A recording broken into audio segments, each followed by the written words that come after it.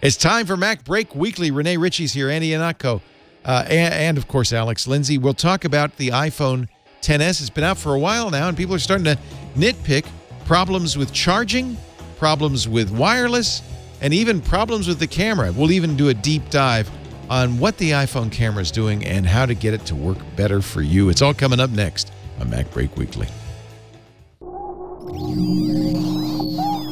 Netcasts you love.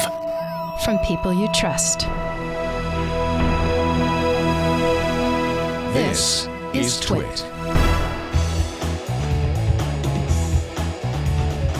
This is MacBreak Weekly, episode 630, recorded Tuesday, October 2nd, 2018. The squirrels aren't as sharp. MacBreak Weekly is brought to you by Slack.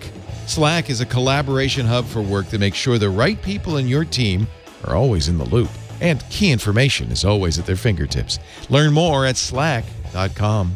And by IT Pro TV. Build or expand your IT career with flexible training and binge-worthy content from IT Pro TV. Visit itpro.tv/MacBreak and use the code MacBreak30 to get a free 7-day trial, 30% off a monthly membership for the lifetime of your active subscription. And by Tres Pontas, premium quality extra virgin olive oil shipped directly to you from the Casablanca Valley in Chile. Visit trespontas.com/MacBreak and use the code MacBreak, and you'll save 20% off every bottle of olive oil in your subscription.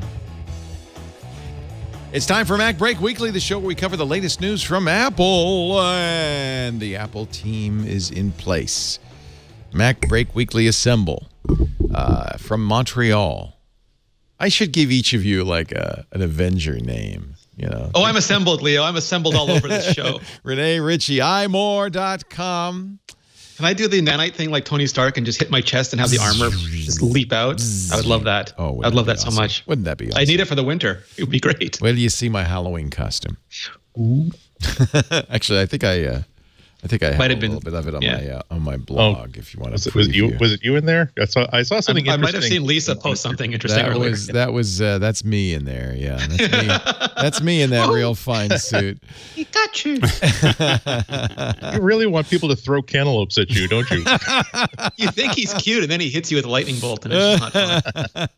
But that's the best darn $40 I ever spent. I gotta say, that was only $40. Is it like a sumo suit inside? Can you like wrestle in that thing? It's got a fan. It's inflated. Wow. And actually, I read in the reviews, somebody said, "Can I wear this to work?" And they said, "Well, you could on your last day, either because you know it's your last day or you know it's going to be your last day." That's Andy Iannacco, formerly Chicago Sun-Times, now WGBH, Boston Public Radio. Wear tote bags. Yes, get a free tote bag when you donate. And from the Pixel Core, Alex Lindsay in the house at Alex Lindsay, back from D.C. Yep. Nice to see you. For the moment, for the nonce. So here we are in week 2 of the iPhone XS, and as is often the case, there are a few little hitches, minor hitches. Gotchas. The big one right now is the charging issue, right? Somebody called it in the chat room ChargeGate. I don't think it's risen to the gate.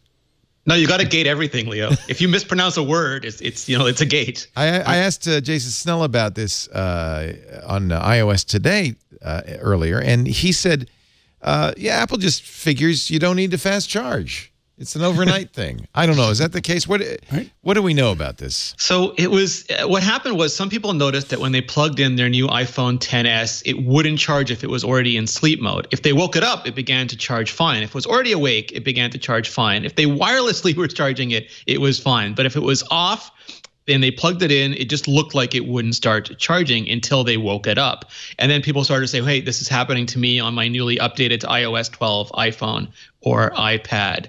And, videos were made, bodies were left strewn over Twitter. And And then today, Apple pushed out the new update the new beta for iOS 12.1, which addresses it. And they said they found in their testing that some phones just wouldn't engage the charging system, sometimes for long periods of time. The wake up would sort of wake them up and literally get them to engage immediately. And what the fix does is just make sure that the second you put that cable in, that charge system is engaged. And then the other issue is that it doesn't seem to charge very quickly. Certainly not with the little dongle that comes in the box. No, the 5 water. Who uses the 5 water? But if you get the USB-C 29-watt charger, even then, it's not a super fast charge. It'll charge it. So, I mean, Apple is still super conservative in some areas, and one of them is battery and power management. And you don't need to point to other vendors because every vendor has had issues with charging and with batteries over time. So what they do is that you'll find whole pages of scientists telling you why it is incredibly important to never charge wirelessly and never charge quickly, because heat is the enemy of lithium ion, and you are just wasting away precious seconds, maybe minutes, of the lifespan of your battery over a 3-year period.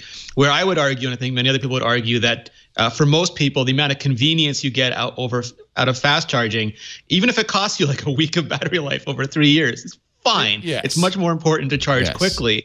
So what Apple does is they will allow it to charge fairly quickly up to 50% and then shunt it back down to normal charging, because they are sort of wary about the thermal damage that it can do if it's hot. And they also recommend that if you really want to charge fast, take it out of a case or anything like that, because the more heat that generates, the more damage it causes, and they monitor more for the heat than they do for the charge level.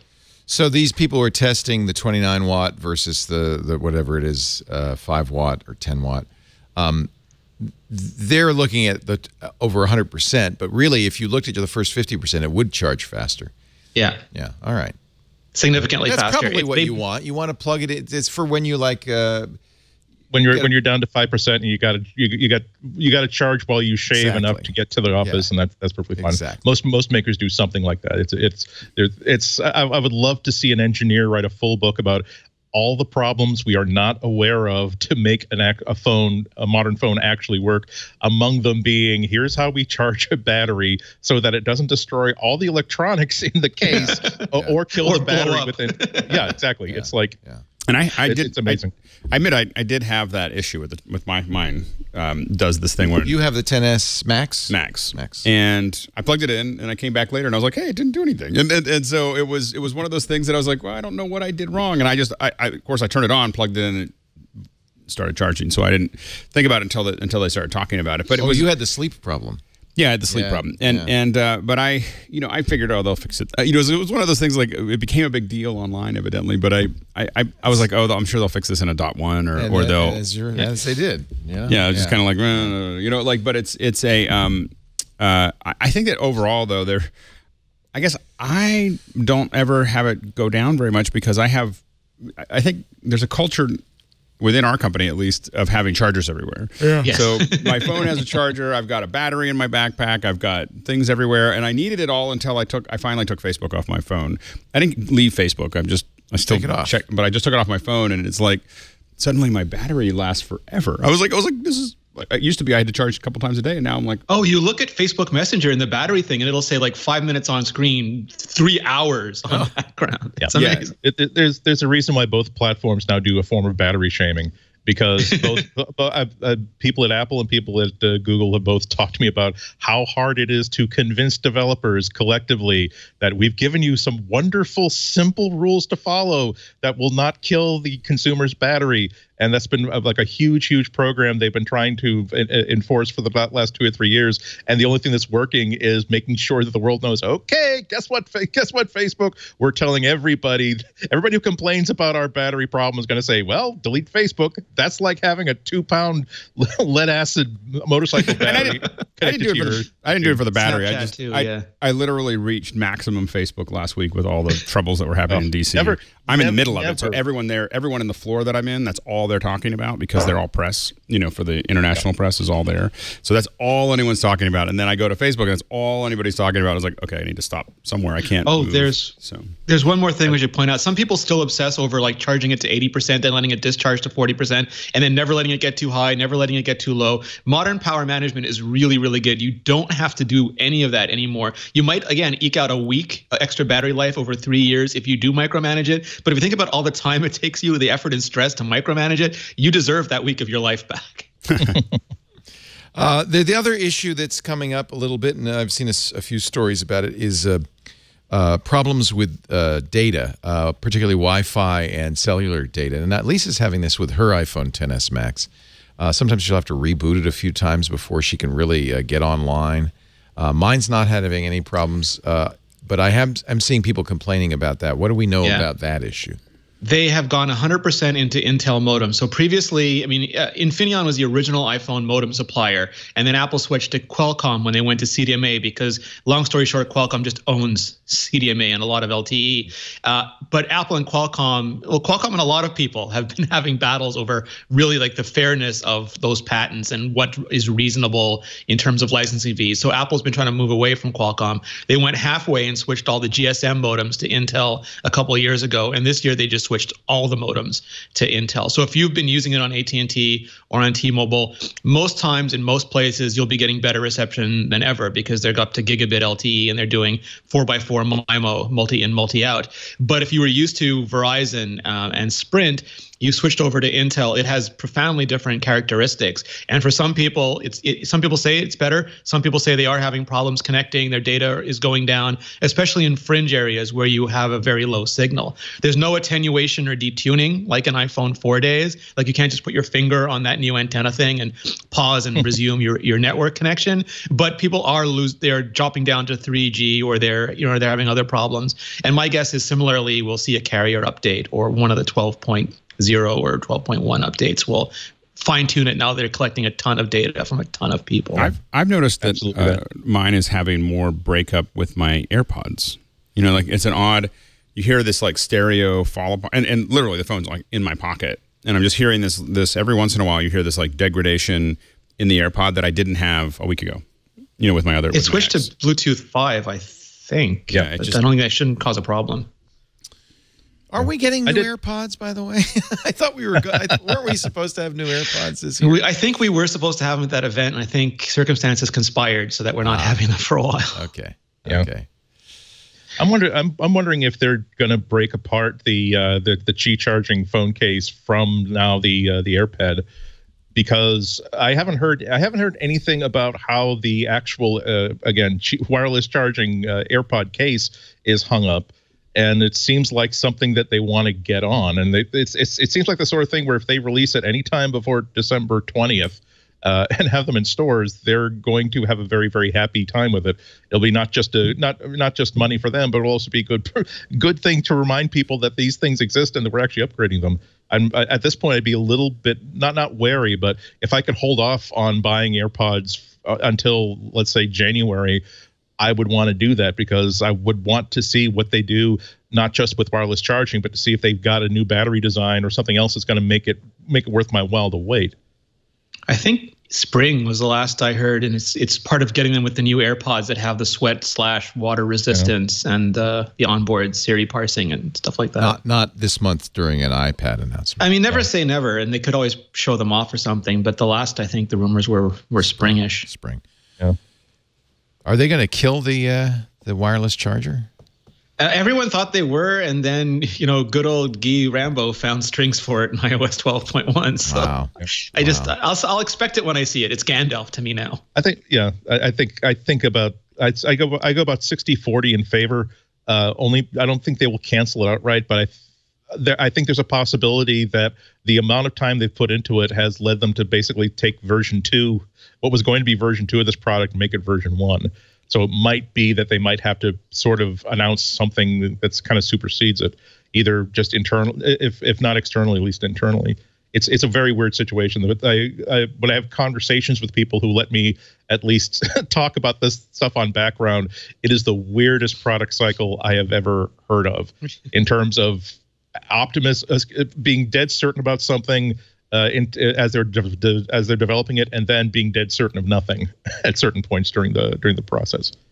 One of the interesting things that we could also talk about the Wi-Fi and the Bluetooth and the cellular is that there is so many iPhones now and so many people using them with so many accessories that it seems like every time there's an update, like 1% of people get much better in performance, 99% are fine, and 98% are fine, and 1% get worse performance. And it's like a butterfly effect of reasons why. And you could go from being being super upset to being super happy, or being super fine to being super upset. And I don't know if that's just a question of scale and diversity in the ecosystem, but I think it's something that as soon as you tap one of them out, it seems like one other little thing comes up. And all I can say is the people who are super upset, it's very unlikely they've ever actually developed a product of their own. No well, kidding. okay, Yeah. that's absolutely true. But I mean, I'm just saying these are the problems that you have to deal with when you're selling $1,000 phone. No, like I understand. Let me finish my thought. I'm just saying that, like, I've bought $90 phones. I have a $90 phone that's in regular rotation that I absolutely love, and I'm willing to forgive a whole bunch of stuff about it because it's a $90 phone. $1,000, you don't want to find out, gee, why is my Wi-Fi like cutting out? And instead of working fine instead of my $300 phone from 3 years ago, and then go online and see some of the less responsible people writing Antenna Gate 4 Volume 4. Apple refuses to confirm problems, Wi-Fi problems, and new release of iPhone XS. So I always tell people who have complaints, often legitimate complaints, the first couple of weeks, realize that there's a whole. This is not just a toaster where you plug it in and it works in the pre-IoT era. It's an interaction between the software, the firmware, the baseband, the hardware, and then the whole network it's working on, plus the base station that's connecting to. It really does. I do think that almost every major release of hardware, iPhones included, get much better after a month, only because there's a whole bunch of fine tuning happening behind the scenes at Apple and outside of Apple that we can't see. And I think that it's. I mean, definitely people should discuss it. But when people are like you see online, people are just like, "This is unacceptable," blah blah blah blah blah, and I'm like, you definitely don't work in product development, because you just understand that there's a fog of war of you're putting this stuff together, you're doing the best you can, and you don't when you have a sample that's this small, that's super quiet, and it can only be very a certain size because you don't want everyone to know about it. So it's a tiny sample, and then you greatly increase that sample, and a whole bunch of other stuff comes out. And that's what, as you said, that's what the first month or two, then they kind of tamp all that down, and then we all forget about it until the next year. I feel like you have to judge them based on how they react to it. Like every company has launch day issues, and it's how those companies react to them, the speed and candor and all those things that you have to judge them by. Absolutely. That's why it's such a good thing when Apple, over the past couple of years particularly, they've been better at making a public acknowledgement. At least not tear their shirt open or put something on the website, but simply when someone complains about something and gets a response back that wasn't an automatic bounce back saying we're looking at this problem and we're taking it seriously, that will give people about 2 to 3 weeks worth of, okay, we'll wait and see what happens, and then Apple usually has a patch for something, or at least they rethink how they tuned the camera or how they tuned an antenna earlier. It's in the old days when you're like, okay, this is going to be one of those things where you deny that I've been seeing the actual antenna signal strength go from 5 to 1, and then after about a month, when you have to deal with it, you tell me it's my fault for holding it wrong, is it? Yeah. No, I actually have the cellular signal thing turned on, and I can watch it. Yeah. What about the 10R? When can we order that? Was that 21st? I think they said. And it comes out the 26th, right? Yeah. So we're not that far off. I mean, we're a few weeks off from that. Do we know anything about that at all? Is that have they sent out? Okay, you probably can't answer this. Just nod if you. How could we phrase this? If they had a 10R sent out to people, you think somebody might have one? It would typically be too early for that kind of stuff, and also historically, Apple, when it's not at the event, they've done briefings like anywhere from a week to like the night before the launch. It's really hard to tell. Okay, this seems like the sort of thing. Well, they'll have a hotel in New York and a hotel in Chicago, and they'll have their days of briefing. They can do that anytime. They don't need to have a separate thing. And also, their strategy is so different out there. There could be a bunch of YouTube videos already being made. Who knows? Yeah, now, right?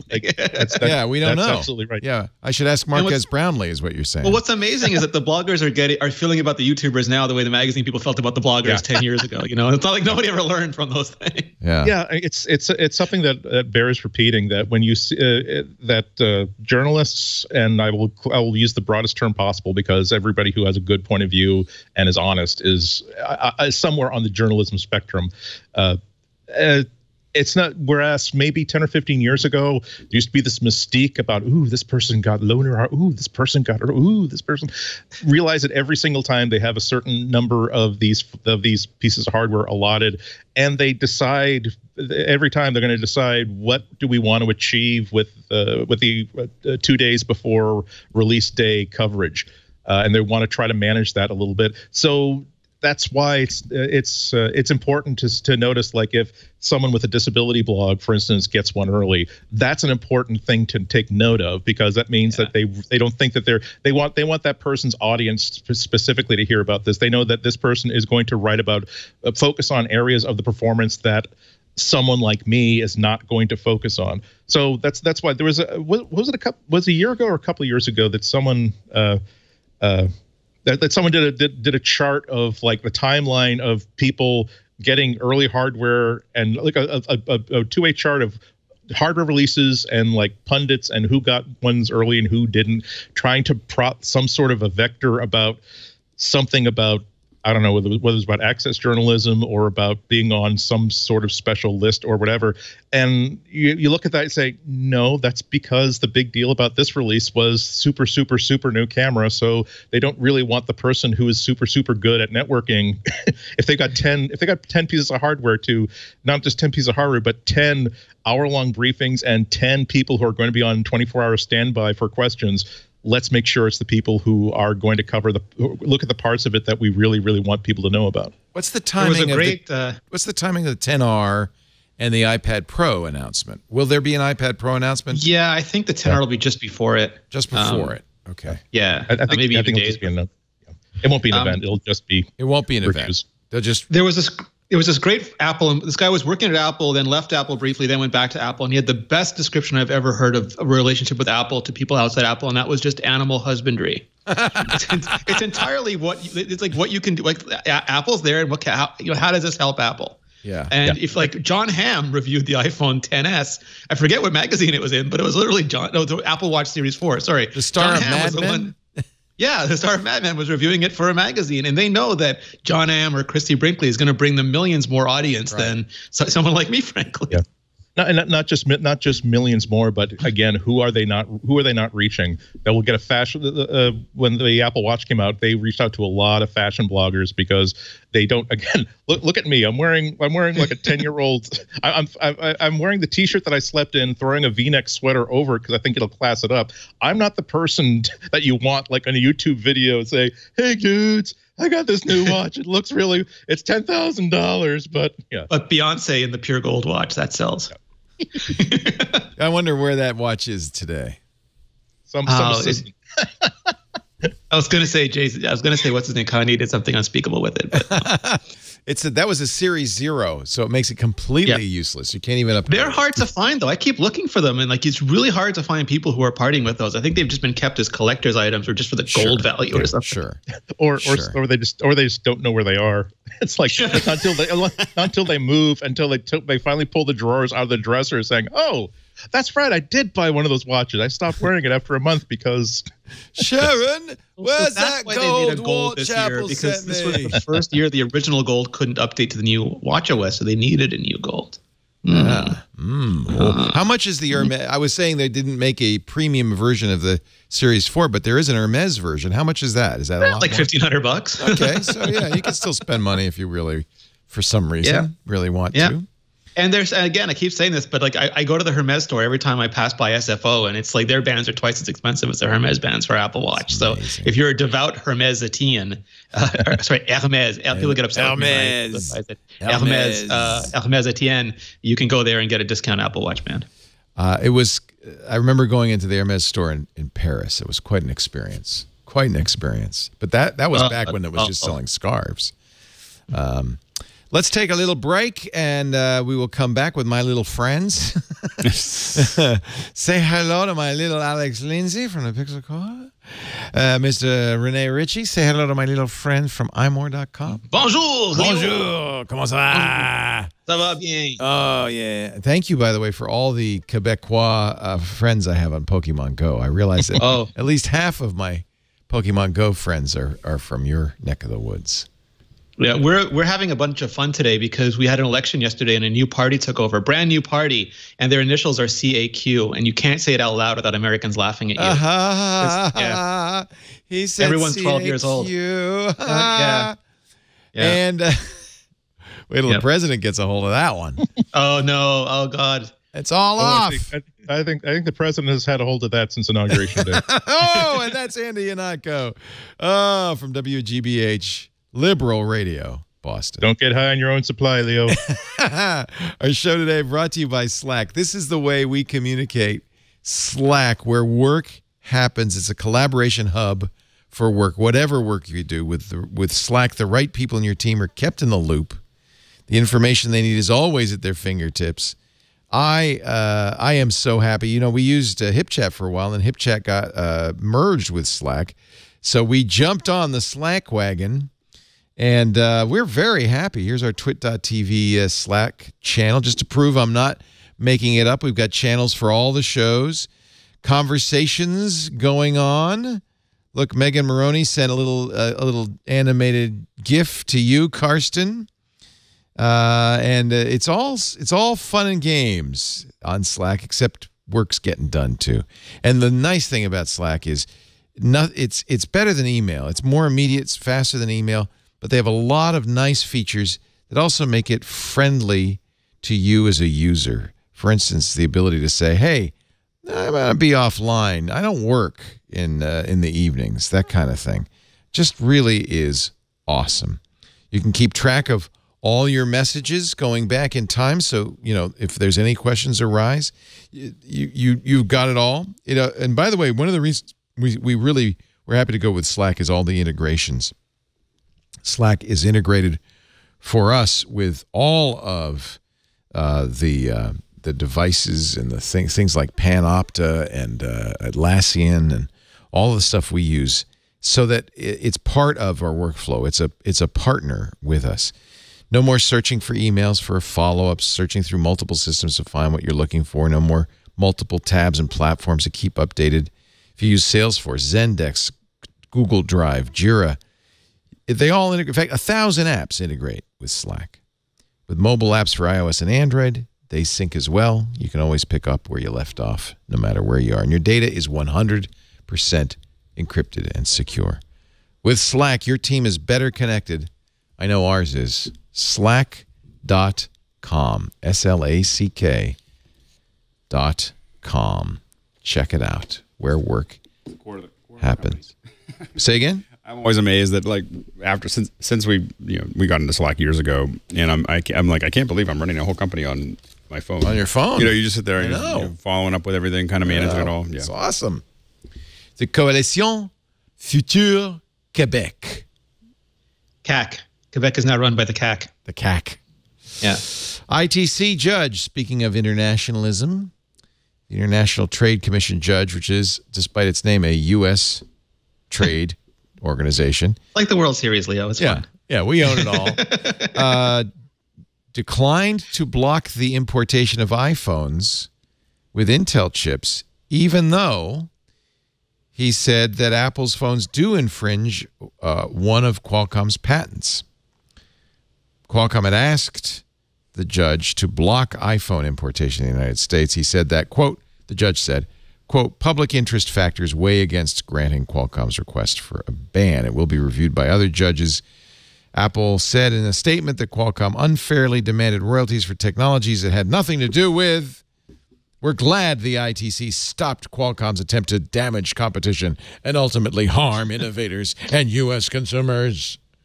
And to kick dogs and burn down trees. Yes. Well, I wonder how much, maybe Qualcomm's going to come out with this, but I was like, it's cost them, when Apple deciding they don't want to play anymore with Qualcomm, has got to be costing more than any damages they're going to get from Apple. It is, I think, billions of dollars. Sometimes these things become principle more than money.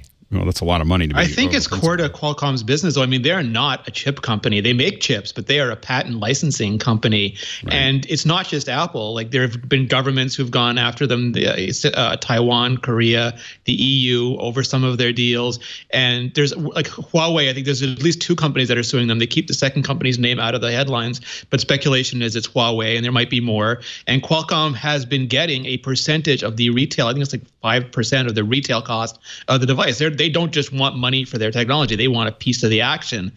And that doesn't scale. And as you know, they argue that the modem is so important, but there's so many important objects in a phone these days. And I think they're afraid that if Apple breaks through the way Apple broke through with the carriers, their entire business is going to go, that was a really great business. It was a super happy business for Qualcomm. And I think they're afraid that those sort of glory days will be over if they don't hold on to this as tightly as possible. Couldn't you argue, though, that Apple, in getting rid of Qualcomm chips and choosing Intel chips, has chosen something, at least for the time being, something that's technologically inferior? Those Intel modems are a lot slower.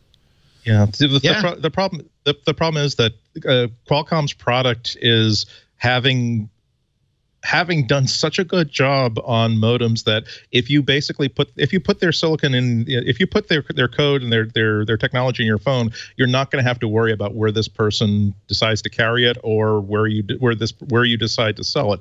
And that's the value of their company. That part of it is acquiring patents, but a lot of it is making sure that's all integrated into the system to make sure that, once again, you don't have a VHS versus beta versus whatever that other third videotape format was in Great Britain that I only found out about because Tecmo did a wonderful video about it.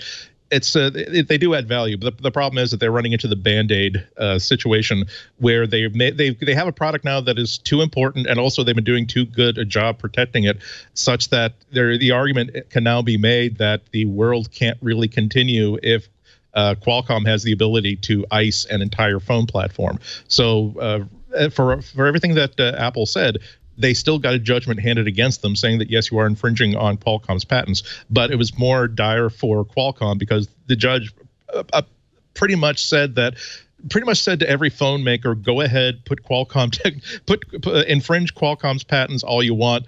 We are not, the worst that's going to happen is that we'll ask you to write Qualcomm a check. We are not going to ask you to stop making that phone. Which they were happy to do before. They just didn't want to write as big a check as they were. Well, and that was Qualcomm's reaction. They said it makes no sense if you find patent infringement, as the judge did, to then allow infringement to continue by denying an import ban. This is Qualcomm General Counsel Don Rosenberg. That goes against the ITC mandate to protect American innovators by blocking the import of infringing products. It's so crazy that Samsung, who makes their own Exynos processor, ends up shipping Qualcomm processors in half their phones just because Qualcomm is such a giant pain in the derriere to deal with. Well, maybe. I don't know. See, I mean, I really think it's the same. I like my Snapdragon 845. I know, and but I think as 5G comes along, this is going to be an even bigger issue. Samsung could be integrated all the way to the silicon the way Apple is, but they can't because they don't know which processor your phone is going to happen to run. Right. Well, I wonder if they're going to be emboldened by this decision, and they might say, "I hope so." Yeah, they could, but this is a problem that it extends way beyond this one platform or this one lawsuit. It's a problem that Google is now facing, where unfortunately they did such a great job building their search engine that although they're all alternatives, it's hard to imagine another company building a product that's so good that takes so many years to steep in the crock pot.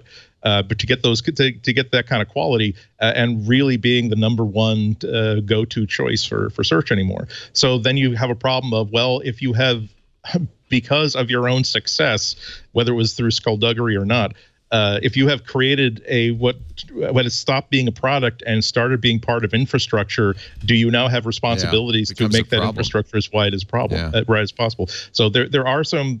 I believe that there are. I had a lawyer explain this to me 2 months ago.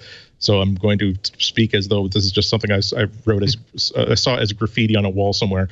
But there is the equivalent of like an eminent domain sort of thing, which is not supposed to be used indiscriminately, but it is possible to simply say, "Sorry, I know that you did this really, really great job inventing this way of putting signals across copper wire, but now that everybody uses that for everything, we're going to have to basically buy your patent for you and make it impossible for you to continue to make money off of this, because you're engaging in practices that make it impossible for someone to get service in a place that's not profitable to get service from. But that's the way that we get people to call 911. So we are not giving you the option of not running a profitable company. So we have to take some of your IP from you. Another company is not too happy is Intel, which in a blog post said Qualcomm has publicly disparaged Intel's products as inferior. Well, okay, maybe they are. He didn't defend that. He said it's easy to say things, but Intel's track record is clear.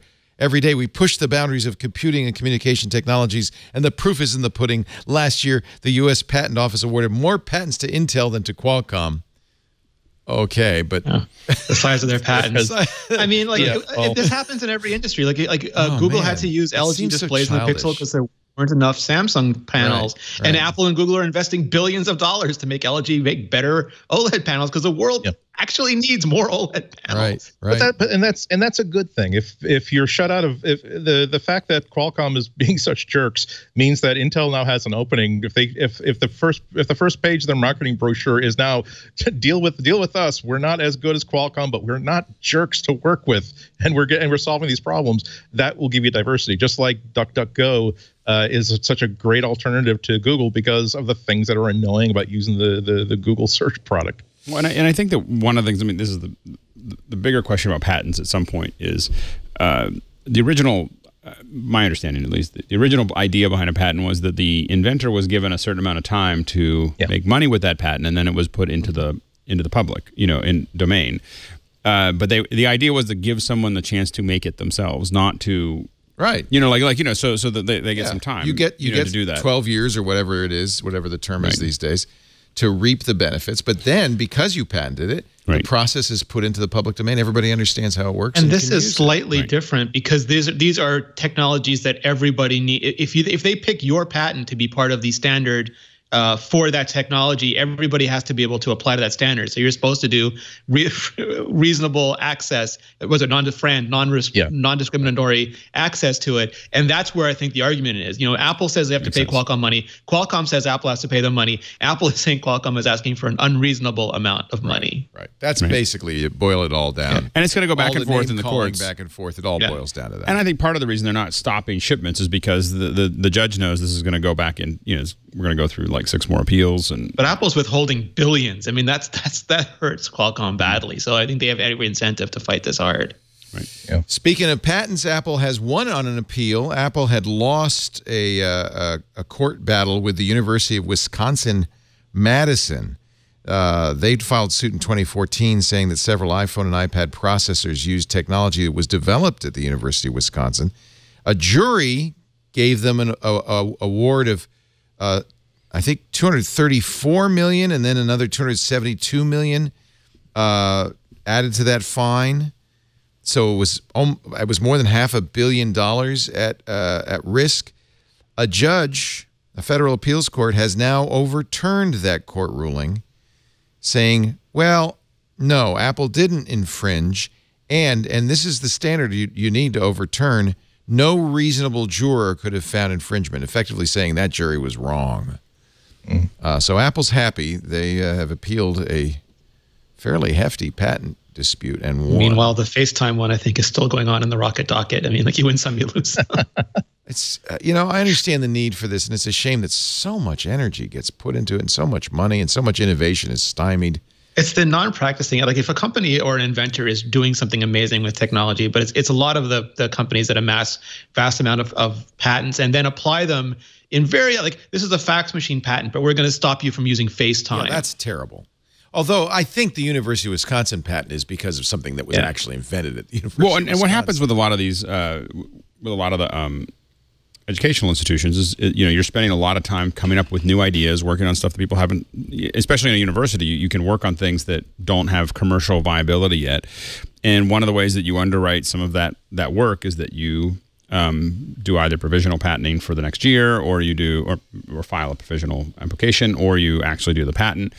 And that you hope that some of those things come back. And some universities, especially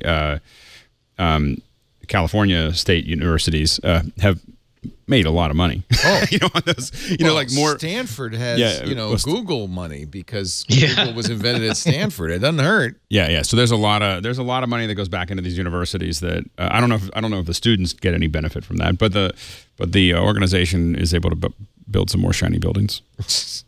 Hey, basketball team still cannot accept a free candy bar though. Exactly. We talked last week, I think, or maybe the week before. Megan Maroney was at the Apple store up here in Santa Rosa when it was robbed. Yeah. There's a second theft there. They've been robberies all over California. Warrants for 17 people were issued. Arrests have already started today for a ring of people who had robbed Apple stores in 19 counties. More than $1 million worth of Apple goods were stolen. The robbers were known for wearing hoodies and storming in large groups to snap up products on display in a matter of seconds. That's what happened in the Santa Rosa store. 7 of those involved. There are 17 warrants, but 7 of those involved have already been arrested. Seems like there's a bunch of cameras there. There's a bunch of stuff there. Like, how do you think that's actually going to turn out? Like, no, it's a very smart play because most stores, I think Apple Store included, the staff has said, if someone is trying to steal product, let them steal, and they clearly are interested in getting in and getting out fast. Let them get in and get out fast. Oh well, sure. Now that's true in a bank too. You're never told. I remember when I worked at a record store, they said if somebody steals a record, that's okay. Let them walk out. Don't risk your life. Right. And there's a thriving market for parts. So the fact that these things are all device managed and probably are going to be on full lockdown the moment they leave the store, that's okay because they're just going to be taken apart and parted out anyway. The fact is, it wouldn't happen these things wouldn't happen if it weren't a good business decision. These are not. You're not looking at like crackheads that are just doing crimes. It's a good business decision. I'm just saying that 8 of them are in jail. Well, 9 of them still at large, but probably are going to be in jail. I don't know how good a business decision this was. But it wouldn't be widespread if there wasn't a big upside. If it wasn't an easy thing to do. There's an upside. Yeah. There's an upside for the guy who probably won't get caught, who they didn't even know who it was, who they supplied the parts to. That was a great business model for him. Gould. He's going to get away with it. Yeah, exactly. It's not so much for the guys going into the store. That's not a good business model for them. I don't know if anybody got that reference, but no. Again, I got that. You got it. Apple is being, as long as we're in court, Apple is being accused of unsavory business practices in a Memoji trademark lawsuit. Oh boy! Lawsuit filed on Thursday alleges Apple snaked the Memoji trademark from an Android app of the same name through a series of questionable behind-the-scenes moves, one of which allegedly involved the creation of a single-purpose LLC. By the way, that is done all the time by every major company. Yeah. You don't want to negotiate as Apple because someone's going to go, wow, this is my payday. And so all these companies will build a LLC somewhere to negotiate a transfer of IP. That's super common. The company that made the Memoji, which by the way did the same thing basically for Android, had filed a trademark application, but before the registration was obtained, Apple made a play for its version of the name. They filed in April 2016. Apple created a subsidiary called Memo Fun Apps LLC to obtain. I wonder who the CEO of that was. I wonder how many meetings they had inside of Apple to decide on what name to choose because it had to be the perfect name. Well, the funny thing is, a deal was apparently reached, so they were able to buy the rights to this trademark from the owners. The deal was reached June 4th, 2018, a day you might remember. It's the day Memojis were announced at the Worldwide Developer Conference. I mean, Cisco owned the iPhone trademark the day Steve Jobs announced it, so Apple's hardly been on a trademark. No, this is normal. I think this is business as usual. Yeah. Social Tech, the owners of it, said an unknown person inquired about buying the rights in May, just 2 weeks prior to Apple's Memoji debut. He was told the Memoji name is not for sale. Anyway, this is in court. That's where you go when you have a dispute like this. Yeah. It's better than getting fights in the barn. Yeah. There's there's a lot of that going around. I've seen a lot of that in at smaller stakes where people do a form of insider trading where they know they work for a very, very large company and they know that they're trying to decide between these 11 names. And so they decide that, what if we were to register this? Or what if I were to tell my cousin, the lawyer, to create a company and register this as a trademark before they get that? They might be able to, for $18,000 for the startup cost, they might be able to get like a $50,000 go away slap settlement. So yeah, this stuff is crazy. The weakness though is that people don't realize that unless you're chasing after Apple money, the likelihood that someone will just make up a different name and say, well, if you try to float them from $5,000 to like $30,000, and someone says, well, the difference between 5,000 and 30,000 is us just simply calling our new web processor Gamansk. we're not going to. You have a great name, but our software is better than the name. I mean, if you've tried to acquire a domain name, we've tried to acquire domain names for Twit. And we don't want to come in as Twit because we're afraid people will hold us up. Yeah, so you don't come in as Twit. You get somebody else. And the alternative is like we have Apple Wallet and Google Wallet and Microsoft Wallet, a bunch of just bland generics that nobody really cares about. Right. Yeah. Right. But it is kind of tragic because you see, what breaks my heart is when you see these people who are like kind of chiselers, where it's like, hey, this domain name is parked. It's not making money for anybody. It's not all the time. It's not doing anything productive. And I have a cool idea for something that I want to do, and it's actually going to be used, and it's perfect for this application, and I'm willing to give you a fair amount of money for it. And so, our counter offer is $30,000, and you have to come back and say, I've offered you $5,000. That is literally my top. And you now have the choice between getting $5,000 for this domain or nothing for another 8 years. And it's amazing how many companies will just say, no, that's our final offer, thinking that you've got my lightbulbstorefront.net is going to be the next name of Pixar's next big movie. And that's who you're really dealing with. And you really got to hold them up by it's like, oh man. And that's why really good domain names go to this site. Yep. This domain name is for sale. That annoys me. Leo.com. Can't get it. Still waiting on it. Still waiting on it. Hey, I didn't know this. I've had so many offers for CWOB.com just because it's a 4-letter domain. Really? And not because people have any need for it. It's just that they feel as though because this is an old domain, maybe someone's forgotten about it, and they can just offer somebody $500 for it and get it. And I'm like, okay, it's not. If you're willing to like vest 20% of my retirement fund with an offer, okay, I'll listen. But it's like, I didn't know this. Final Cut Pro 10 did not have official eGPU support until Mojave came out. Yep. As an eGPU owner, I'm glad to see there's now a checkbox. One thing I have noticed is it feels like Final Cut to some degree, but Compressor to a huge degree is much slower in Mojave. Is it? I'm assuming that we're going to get some kind of update. Ooh. It feels like it's not using the extra instance of the processor, but it is, and I'm not sure if I'm just used to things going at a certain multiplier, and it is what I expect to happen in minutes is happening in sometimes almost an hour.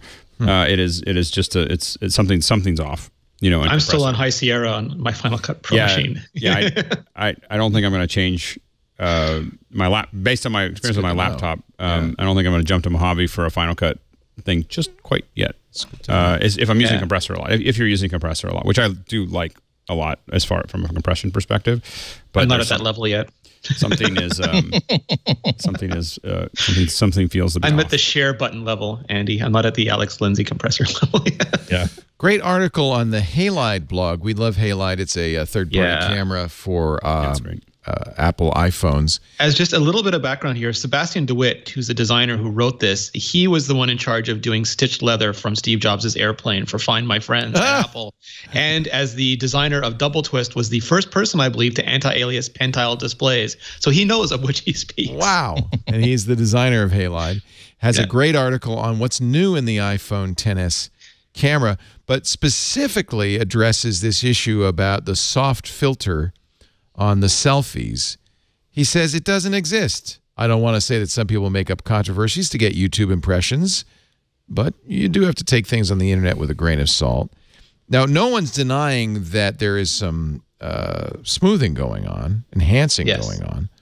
But it's just not a beauty filter, and some people hope that if it was, Apple could give you an on-off button. But since it is not, they cannot give you an on-off button. It's part of the software. Is it doing the same thing on the front-facing camera as it's doing on the back? Yeah, so there's a couple of things that work there. He explains it really well. Matthew Panzarino had a series of tweets that also explained it really well. And my understanding, after speaking to Apple a little bit about it, is that they have a completely new imaging pipeline everywhere from the sensor through the silicon and through everything that gets adjusted before they present to you the image. And it's doing a lot of very complicated things. One of the things is its new HDR does get so much more detail in the highlights and so much more detail in the shadows that there's less difference in the edges, which is something that traditionally you'd use to sharpen an image, is to create greater contrast in the darks and lights right at the edges of objects. It also got rid of a ton of the noise, which people often thought was texture in the skin, and the banding, which gave it a lot of sort of a gritty realism to it, but it didn't. What Apple's done with some other things like rope and brick and clouds is to purposefully use AI to maintain texture and to protect it even against compression artifacts. And they're not doing that with skin. I think that's a lot of what we're seeing is because they're shooting so fast, both the ISO and just the speed of the shutter, they're just shooting everything so fast. It's got massive amounts of noise. They're reducing that amount of noise to compensate, and they're not retexturing it. So it ends up looking like this buttery. Here's an example. The two photos on the left are with the iPhone 10. These are both raw. And the two on the right with iPhone 10s. And you can see a lot more noise in the 10s image. That's raw, though, because by the time you see it, the noise has been processed out. Yeah, it's merged 4 frames plus 4 frames of HDR plus a long exposure plus image and all sorts of other processing. We used to when we were working on matte paintings in a movie company I used to work for. One of the things that you would do is you'd run the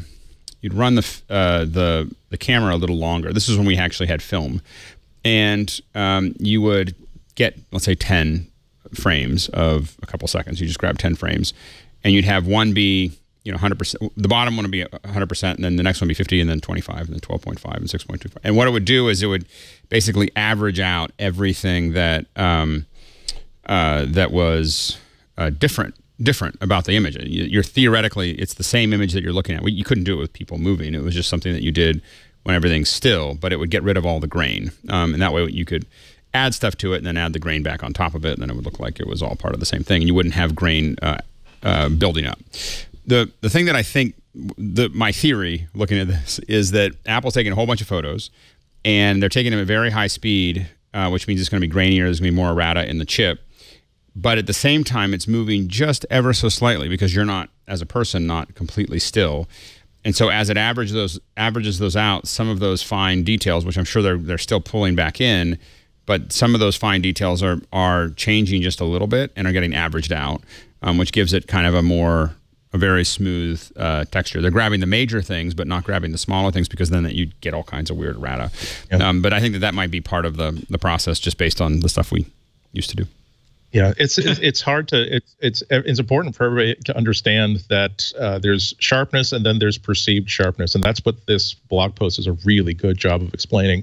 The number of times I've been disappointed with a camera I've just bought, because wow, one of the reasons why I bought it was because I went on Flickr and looked for other pictures taken with this camera, and why are the pictures I'm getting not that sharp? Well, because you went into Photoshop or even went into the Photos app and just simply slid something to the left to say, please make this look sharper. It really is about localized contrast. It's not about sharpness. It's about how much you notice the sharpness. That said, it really is a hugely valuable blog post. It's explaining a lot of not just about the XS, but about how the eye perceives sharpness, how the eye perceives detail, and how pretty much every camera tries to make a pleasant picture.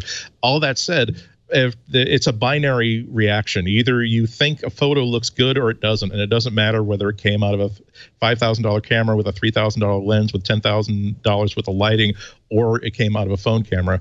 If people are consistently saying that I don't like how faces look in this camera, Apple is going to address that, and it is deeply integrated in the pipeline, as Rene said, but they can still put something downstream, because remember that every JPEG is like the prints that old people above the age of 28 used to pick up from the drugstore. The negative is the data that comes off the chip. And the JPEG is just simply the decision made by the image processor about what that should look like.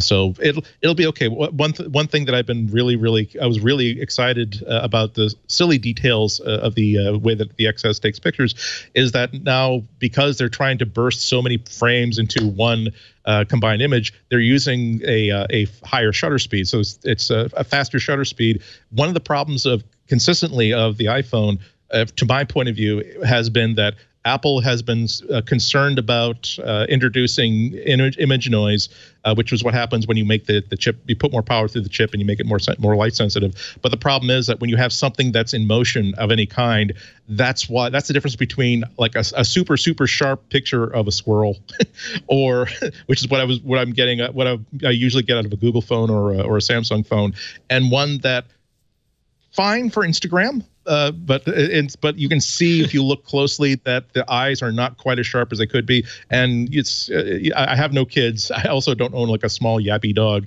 so that's why I take pictures of squirrels. But if you have a kid, or if you have a small yappy dog, you realize that that's going to be something very, very important. There's something that's really interesting to me is that and everyone will admit that this is subjective. There is absolutely an element of science to this, but there's absolutely an element of art to it. And Panzerino in his tweet said that he would much rather have this detail, and then to exactly what Andy said, he can slide that sharpness slider as much as he wants, but he can't recover any detail that's lost by pre-sharpening the image before they give it to him. Where Nilay Patel from The Verge had a delightful tweet where he's like, I will admit that all the details in there, but your eye can't see it, is among the most delightful existential ways to evaluate a camera's quality I've ever heard in some time. So you have people who spend all their days with these cameras arguing about it. So you're allowed not to like it, and you're allowed to complain bitterly if you want it to change. And I encourage you, please, because I'm not a fan of what the selfies look like. So I encourage you, please complain. And is it only with the phone software that it does this? So you could theoretically just use another app, right? Yeah, so if you use the RAW that's coming off of there is, and this is a whole other thing, the RAW that's coming off of there is now purpose built for the AI and the ML. So if you just use any RAW app, you might get results that are hard to work with. Halide created their own RAW pipeline to sort of give you their version of a smart RAW that's very different than Apple's. So you'd have to find an app that does RAW but also knows how to handle the kind of raw data Apple's pulling off of a computational photography system now. Here's in his post, he shows on the left iPhone 10 RAW, which actually looks pretty acceptable, and the iPhone 10s RAW, which is overblown, is overexposed. In fact, if you look in the details, the iPhone 10 exposed at 1/60th at ISO 40, the 10s 1/20th at ISO 80. So 1/120th, yeah. 1/120th. So he says basically this is very bad he says we make a camera app that takes raw photos, so this is very bad. Not only does RAW not benefit from merging multiple photos, but iPhone photos generally get very noisy above ISO 200. In the right-hand image, the highlights are clipped, so you can't recover them. It's overexposed, and it's permanently overexposed. So that's why they've created basically, as you said, a new pipeline specifically for Halide. So when should you use this, though? That's the question. I would say that have the Halide app is amazing. I love it. It's one of the reasons why I would love to switch back to iPhone at some point, because obviously I can't get that. I would love for them to make it for I don't care about all the hundreds of different Android phones out there. Just make it for the phone that I choose to buy. I'll be fine. I'll give you my $10 and you'll make a profit off of that. But I do think that that Apple's stock camera app is perfect for what a smartphone camera is supposed to do. People are not interested in fine art photography. They're really, although you can do fine art photography under certain circumstances, it really is designed to push one button, get the best results possible. Whatever results you come up with are probably going to be way better than the user is hoping for. And as engineers and as artists at Apple, they want to make the best picture possible. But this is the reason why I stopped doing side by side like published comparisons years ago, because I do think at this point they're totally counterproductive. They will teach you that they will get you to try to trust a test result instead of your own eyes.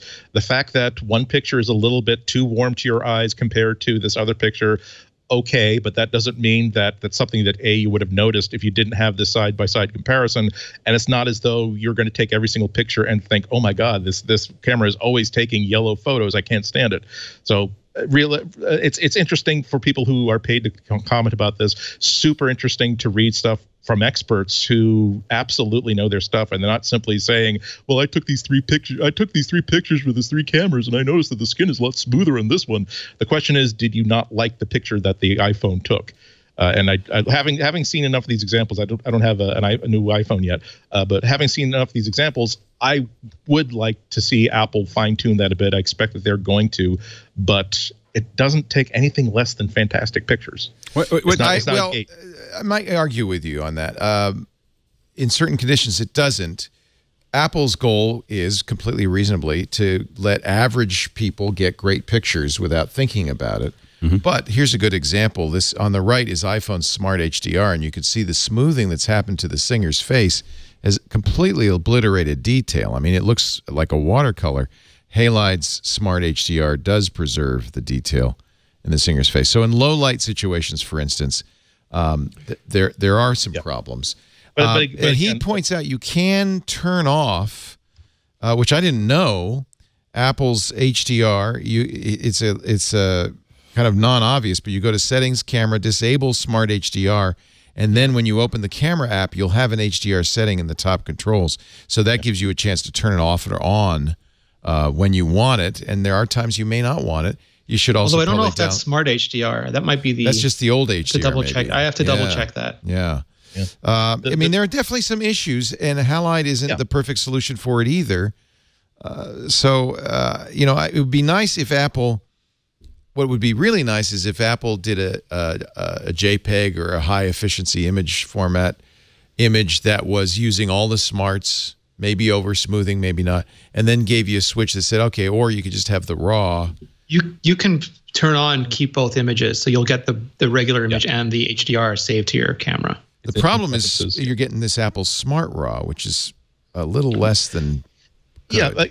Yeah, you're talking to like a nerd who like owns like way more cameras than he actually needs, and even I'm saying that I think that the better job you do of hiding things like raw features from the user, given what people are using, given what one of these 100 million iPhone users are using it for, the less confusion you're going to create. I love the idea of putting. I'm not always a fan of Apple collecting every application preference inside this extra app called Settings, but I like these solutions that say if you are interested enough in having raw quality, you will have done the Google search, or you will have read the iBooks manual will be created for you, and you will know to look into this settings pane and turn on raw capture. Or, I just think that, and I commend Apple for doing this. Make it possible for third-party apps like Halide to completely bypass the processing and do their own thing. And I think that's that might be the best of both worlds. That's an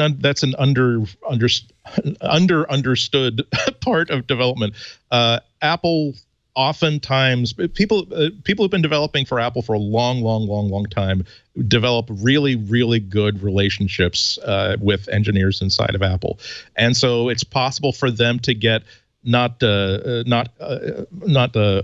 non-competitive help, but if they say, here's what we're trying to do and we can't figure out how to do it, they will often get solutions from Apple that are not necessarily available in the book that you buy, that you download from Amazon.com about programming. So these are the people that know how to push this stuff to its highest limits. These are the people who can develop a raw pipeline. And Apple does this because I do think that philosophically they know that inside Apple they're developing for the regular consumer, and they are grateful to third-party developers like the developers of Halide, who are going to say we're going to let you create the pro level thing because we know that it's easier to make 100 million consumers happy with a camera app than to make 100 like pro or semi-pro photographers happy with how something works. Well, and I think that Apple's helping behind the scenes. I still think that Apple, I mean, I've said this before, but I think Apple focuses almost all their efforts on what will 90% of the people want to do 90% of the time. And if you're developing an app, I always think that you should. What we did when we were developing, apps for the Mac platform was to look at that 10-10. Like what do 10% of people want to do 10% of the time? Or 10% people want to do 100% of the time. But whatever, we want to live in that little world is the place that you can safely solve things for a while. And that Apple's probably not going to encroach on that. And those are the people also that are willing to pay for something that is different. If you care about all of this, go to blog.halide.com. Yes. Read Sebastian DeWitt's very, very good, I think, with lots of examples article. It's great. His general conclusion is it's still a great camera, but you need to be aware of what it's doing. And in some cases, especially if you're a serious photographer, there may be, here's a good example that Apple provided of how it smooths in low light compared to daylight. And that's, Apple said that this is what it did. These were images it used in its product line. And that's the front sensor, which is much smaller in low light. Yeah. And that concert side-by-side picture, either one of those is miraculous on a camera. It's only recently that you wouldn't even, you would look at people who are taking pictures at concerts saying, oh, you're an idiot. You're not going to get a good picture. Right. And now you're getting pictures that are at least good and oftentimes great. And before, anybody who's ever used a camera phone will recognize this crunched image. I mean, I'm not sure I would call that a great image. I'm saying this is pretty good. And that's from the same light camera, just different processing. Exactly, but the light is not strongly on. She's not hit by a spotlight. It's super low light, and at least give you a picture that you can share with your friends. Say, hey, look how close I was to the stage. Right. And but just to give you an indication of how good these cameras are. This year, I did one of my goals for this year was to have my photography derided by a group of people with higher knowledge of what constitutes good photography. So I decided I'm going to enter at least one juried photo show. I submitted 3, and the one that they accepted that's going to be on the walls in a couple of weeks was shot with an iPhone 10 last year. Wow! And it looks magnificent. You would not, and granted, it's not that every picture you take with an iPhone 10 is beautiful, but last week I went to a really good professional print studio and produced an 11x17 and a 16x20, and both of them look magnificent. You would not guess. I hid. There were some crimes. There were some crimes from the fact that this was shot with a standard camera app and saved as a JPEG, but easily concealed. But there's so much detail, so much tonality that even blown up to that huge size, it looks magnificent. So really, Apple always has so much to be proud of because they were always at the head of the line for people who were saying, I know that people are just posting things on Facebook and Instagram, but these pictures are going to wind up, are going to be like the last picture you ever got of your grandmother before she unexpectedly dropped dead. And that's going to be the picture that someone's going to print at 8x10 and put on the sofa table. So it's like there's anything we can do to make that one button push as effective as possible, we're going to do. They have lots to be proud of. And as Sebastian points out, Apple, since it's all software, Apple can over time modify this, tweak it. We're moving into such a crazy place when it comes to cameras, where the physical element is becoming completely separated from the calculation. I mean, we've been doing this for a while. When we talk about a CMOS sensor or even a CCD, the CMOS sensor, everything is all the little RGBs are all next to each other. So there's a lot going on when you see an image, to even have it look sharp because it's all blurry. But we've now moved, we're just going to keep on moving, I think, down this path where there's so much of it's computational. And I say this, I think, every time we talk about cameras, but the funnest thing to look at for me is to play with things with focus. On the phone, you take your portrait photos and then you open it up and you rotate around to see how it viewed the 3D space and are able to really kind of dig into those things. And it really gives you a place to experiment with the idea of computational photography. Remind me, I have to re-download Focus. Yeah. New phone. Yeah, it's great. Our show today brought to you by IT Pro TV. A study just came out from MIT, and it doesn't surprise me, but it probably won't surprise you, but it does confirm what everybody, I think, thought. IT occupations have grown by almost 20% in the last, say, 10 years, between 2004 and 2017. IT jobs are out there, lots of them, and they're great jobs. While the earning growth for college graduates has flattened since 2000, earnings for individuals working in IT, significant growth. Now's the time to take a look at a new career in IT or move up the ladder by getting some skills, additional skills. IT Pro TV has you covered either way, from CompTIA and Cisco to EC Council to VMware. They've got all the certs everybody wants. You can study in over 4,000 hours of binge-worthy on-demand training. Great hosts, too. They do it kind of like we do in a talk show format. They have a chat room. If you're watching live, they're live every day. Content goes studio to the web in 24 hours.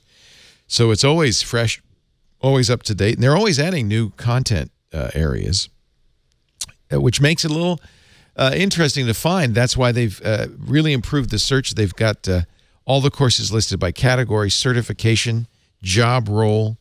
Stream IT Pro TV's courses live and on demand worldwide via Chromecast, Roku, Amazon Fire TV, Apple TV, PC, or of course they have iOS and Android apps. And that all makes it very easy to watch at home on the big screen, in the car as you drive in, at work on your computer. And if you manage a team, man, you got to look at IT Pro TV. It's a great way to keep your team's skills up to date. Look at that. They're over 100. They just went over 100,000 members as we were watching. That's kind of amazing. Congratulations. I hope there's a little party going on right now at IT Pro TV. Go to itpro.tv/MacBreak to learn more about IT Pro TV's team solution.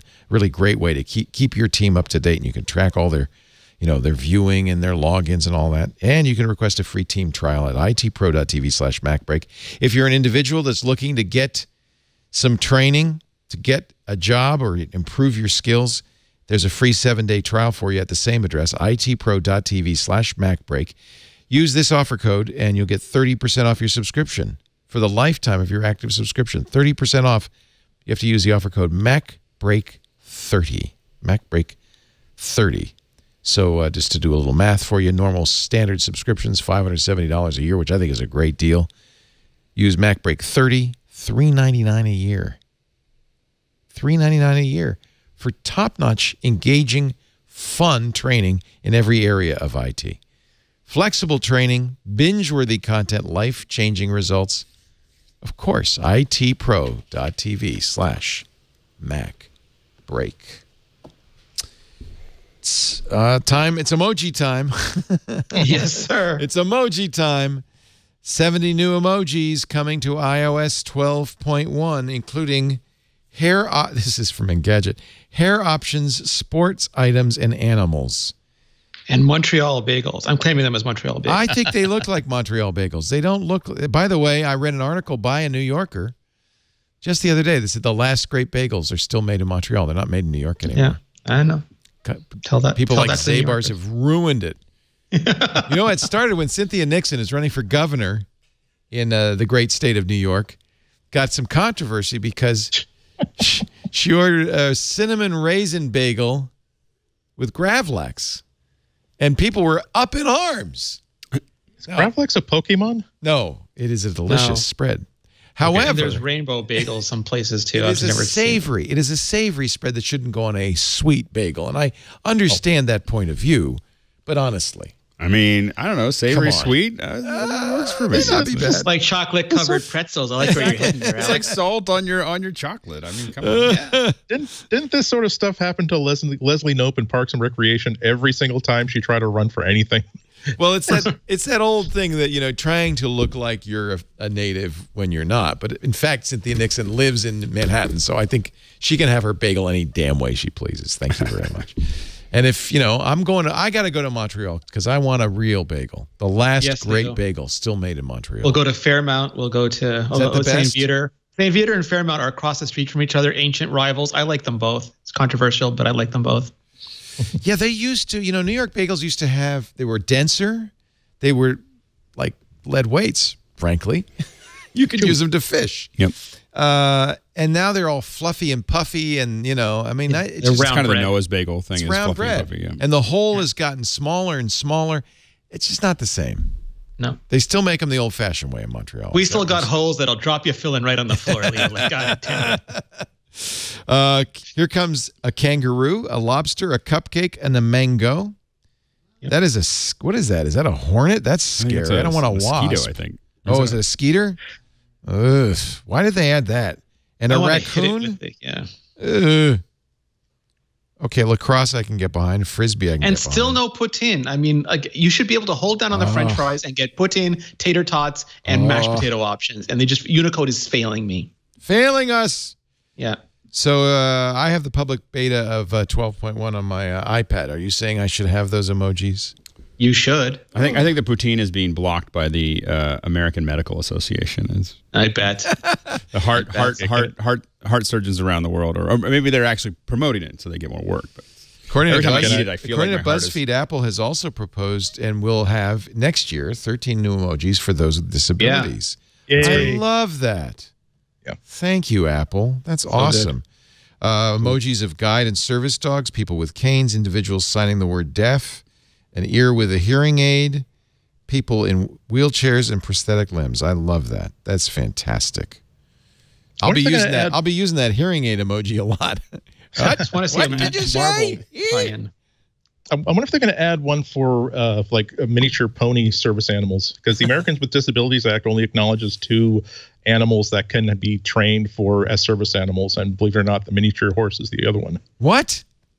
I want a miniature horse on the plane with me next time. Now, so do I. Like, that would be awesome.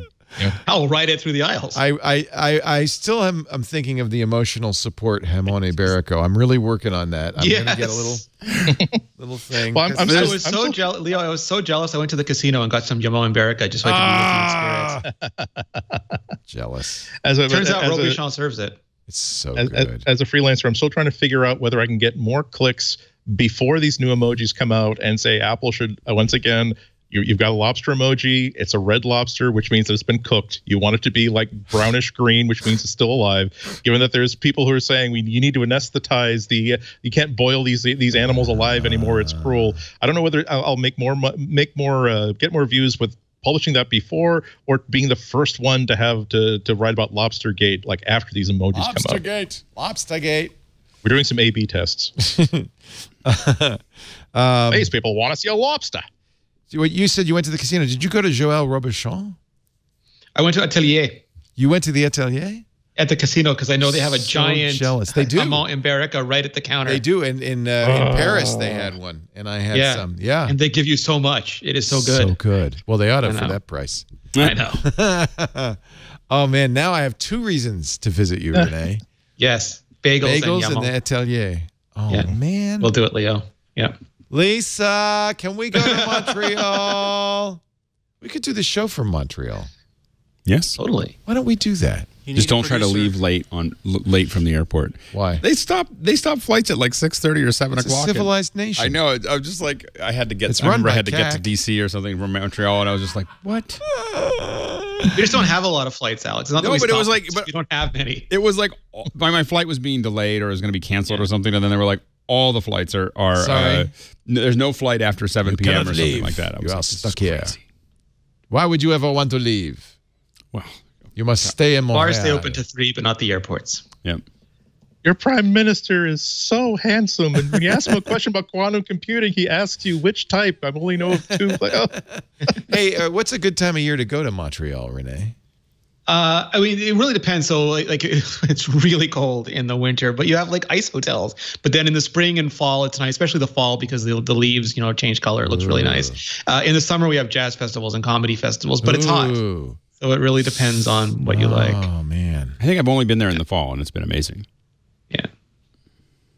Is it too soon for me to go on vacation again? It's never too soon. Here's an amazing story. Apple Watch apps instantly wait 64-bit thanks to a little checkbox in Xcode called Enable Bitcode. According to the Accidental Tech podcast, it was quietly responsible for the smooth launch of software for the Series 4 last month. So Xcode 7 back in 2015 added support for bitcode. You're going to have to explain this to me, Rene. I presume you understand this. My favorite part of the story is that the headline said obscure, and then Chris Latner tweeted out, who's calling it obscure? Bitcode. Okay. So bitcode is like pseudocode, right? It's not machine language. It's an intermediate Yeah, so basically the developer uploads to Apple, and then Apple creates bitcode versions that are specific to the processor. So for example, if you get a new iPhone, you'll notice you have to re-download your apps. They don't just transfer over because it's downloading the versions of the apps that are compiled for the processor that you're running on that But the developer didn't do that. Apple does it automatically. Yeah, and people were saying early on that, oh, it's not really, it's just a pain in the butt and there's no real benefit to it. And then Apple bided its time, bode its time, one of those conjugations, and said, here, 64-bit, and just pushed down. So if you wrote an app for the Apple Watch and you checked that box enabling bitcode, Apple didn't receive the fully compiled version of your app. It received a bitcode version of your app, which it then transcompiles into different versions depending on which series watch you're using. Yeah, and I believe it was mandatory for Apple Watch. I think it was optional for iPhone for a while. I think it was mandatory for Apple Watch if memory serves. And the idea was that Apple could the idea was to sort of future-proof it against future optimizations, so that even so you would not have to go back and make changes to your apps. Apple could deliver some of those changes, especially at the lower processor levels for you at deployment. So the new Apple Watch has an S4 64-bit S4 processor in it. And the rumor has it that it's actually running iPhone efficiency cores, maybe like the Chinook class cores, which is a real big deal if that turns out to be true. I have to say, it is absolutely the case that everything is faster. Apps launch faster. Everything is like it should be, like in real time instead of wait. Yeah. And I just assumed that was a faster processor. But in fact, it's not merely a faster processor. It's 64-bit code. It's amazing that we went, like the original Apple Watch ran at the thermal limits of that casing, and now we've gotten to this just a scant four versions later. It's really remarkable. I love this watch. I gotta say is that I do too, and I was really skeptical on. No, I was like, I've talked about it before on the show. I was like, it solves enough problems that I buy it. I was like all the first four ones. I was kind of like, it's okay. I like the timer. I stopped wearing it right through Series 2. I was kind of like, I like the timer, and there's enough things that I didn't like it as much as my Citizen. I had a Nabahawker. I still have one laying around somewhere, but I was like, I still don't like it as much as my other watch, but it still has things I need, so I just keep wearing it. And I figured eventually Apple will figure this out, and it'll be better because this is okay. It's still better than anything else I've had. I mean, as far from a service perspective, I have learned to turn almost all the notifications off because they drive me crazy. Oh, I turn them all on. I love it. Oh, I hate it. I want to know what's going on in the world. I love the new deliver quietly feature. So a lot of the notifications I used to get, I just hit the deliver quietly, and now I can go to the notification center and see them, but they're not going beep, beep, beep, beep, beep on my devices all the time. Right. Yeah.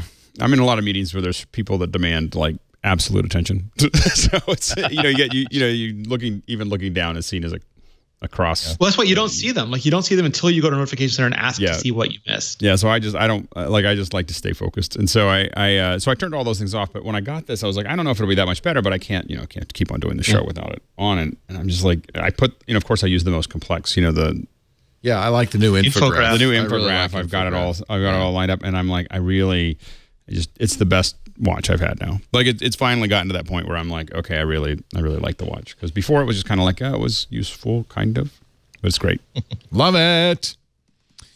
Speaking of great, you bought an iPhone. Did you buy? Which one did you buy? I got the Max. The Max. And I shot a video. You shot a video. I put it on Twitter. Not with your new iPhone. I don't do that right. Your old iPhone. So the X, I felt kind of guilty because it was like, it's kind of like going out on I'm going to go out on a date with someone else and then doing it video. I shot the video with the X. I shot the video with the X. What? Yeah, exactly. This is what you're about to go to somebody else, and so anyway, I shot it with the X, but this was so evidently you can go into the Apple store and say, I'd like to have a glass I'd like to have a glass protector for my phone. I just said it thinking they were going to give me a case. I didn't realize he was going to bring out this whole, Belkin made this thing, I think just for Apple. Maybe it's for the other cell phone companies as well, but it's like a whole application process. Is it like when you go to the House of Beef in San Francisco and they wheel out the Zeppelin? It's kind of like that. It's like they were like, oh yeah, we got this thing, and but they don't. It doesn't even come in a box. It comes in like a piece of plastic. They just kind of open it up and put it in, and so. But it is. It's the fastest way I've ever seen to add a screen not only protector. is it fast, it now looks like it was literally designed to be on the phone. Like it was when it was finished. It fits perfectly. It's perfectly registered. There's no bubbles. And now, like, it's gone from, there's an argument about whether, you should, my former coworker at ILM, Stu Maschwitz, was like, you're putting a plastic on your couch all the time. And it is kind of like that. I get that. But at the same time, I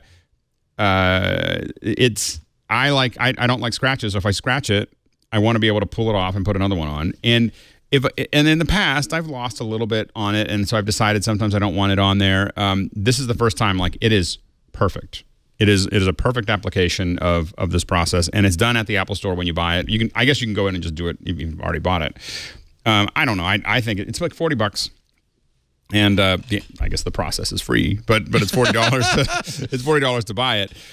But it's I think I was just more excited when I just thought I was going to buy a screen applicator, and then I was going to go through the. You should put this on Reddit because it is one of those videos. Is just kind of curiously satisfying. It is. I will to watch him do this. Yeah, it's like a Polaroid for your screen. It's kind of remarkable. It is. There's something about. I know Alton Brown hates like unitasker tools, but there's something about a bespoke tool that only does one thing, but that one thing is incredibly complicated without it. And once you have it, it's like you want to do this all day long. It's so easy. It's like Charles Emerson Winchester III. One thing at a time, very, very well. It was always so stressful to do this. You never want to do it yourself.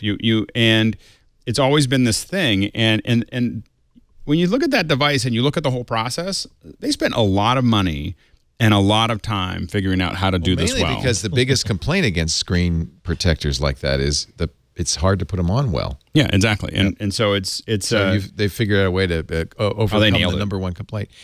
Ironically, you have an iPhone that is without a doubt the most robust iPhone Apple's ever made. I had Lindsay Turrentine, editor-in-chief of CNET, on Sunday on Twit. CNET did a drop test on the iPhone XS. They could barely scratch it. They could not break it. Some people have. I would still be super. I mean, like some people. Well, don't do it on purpose. Yeah.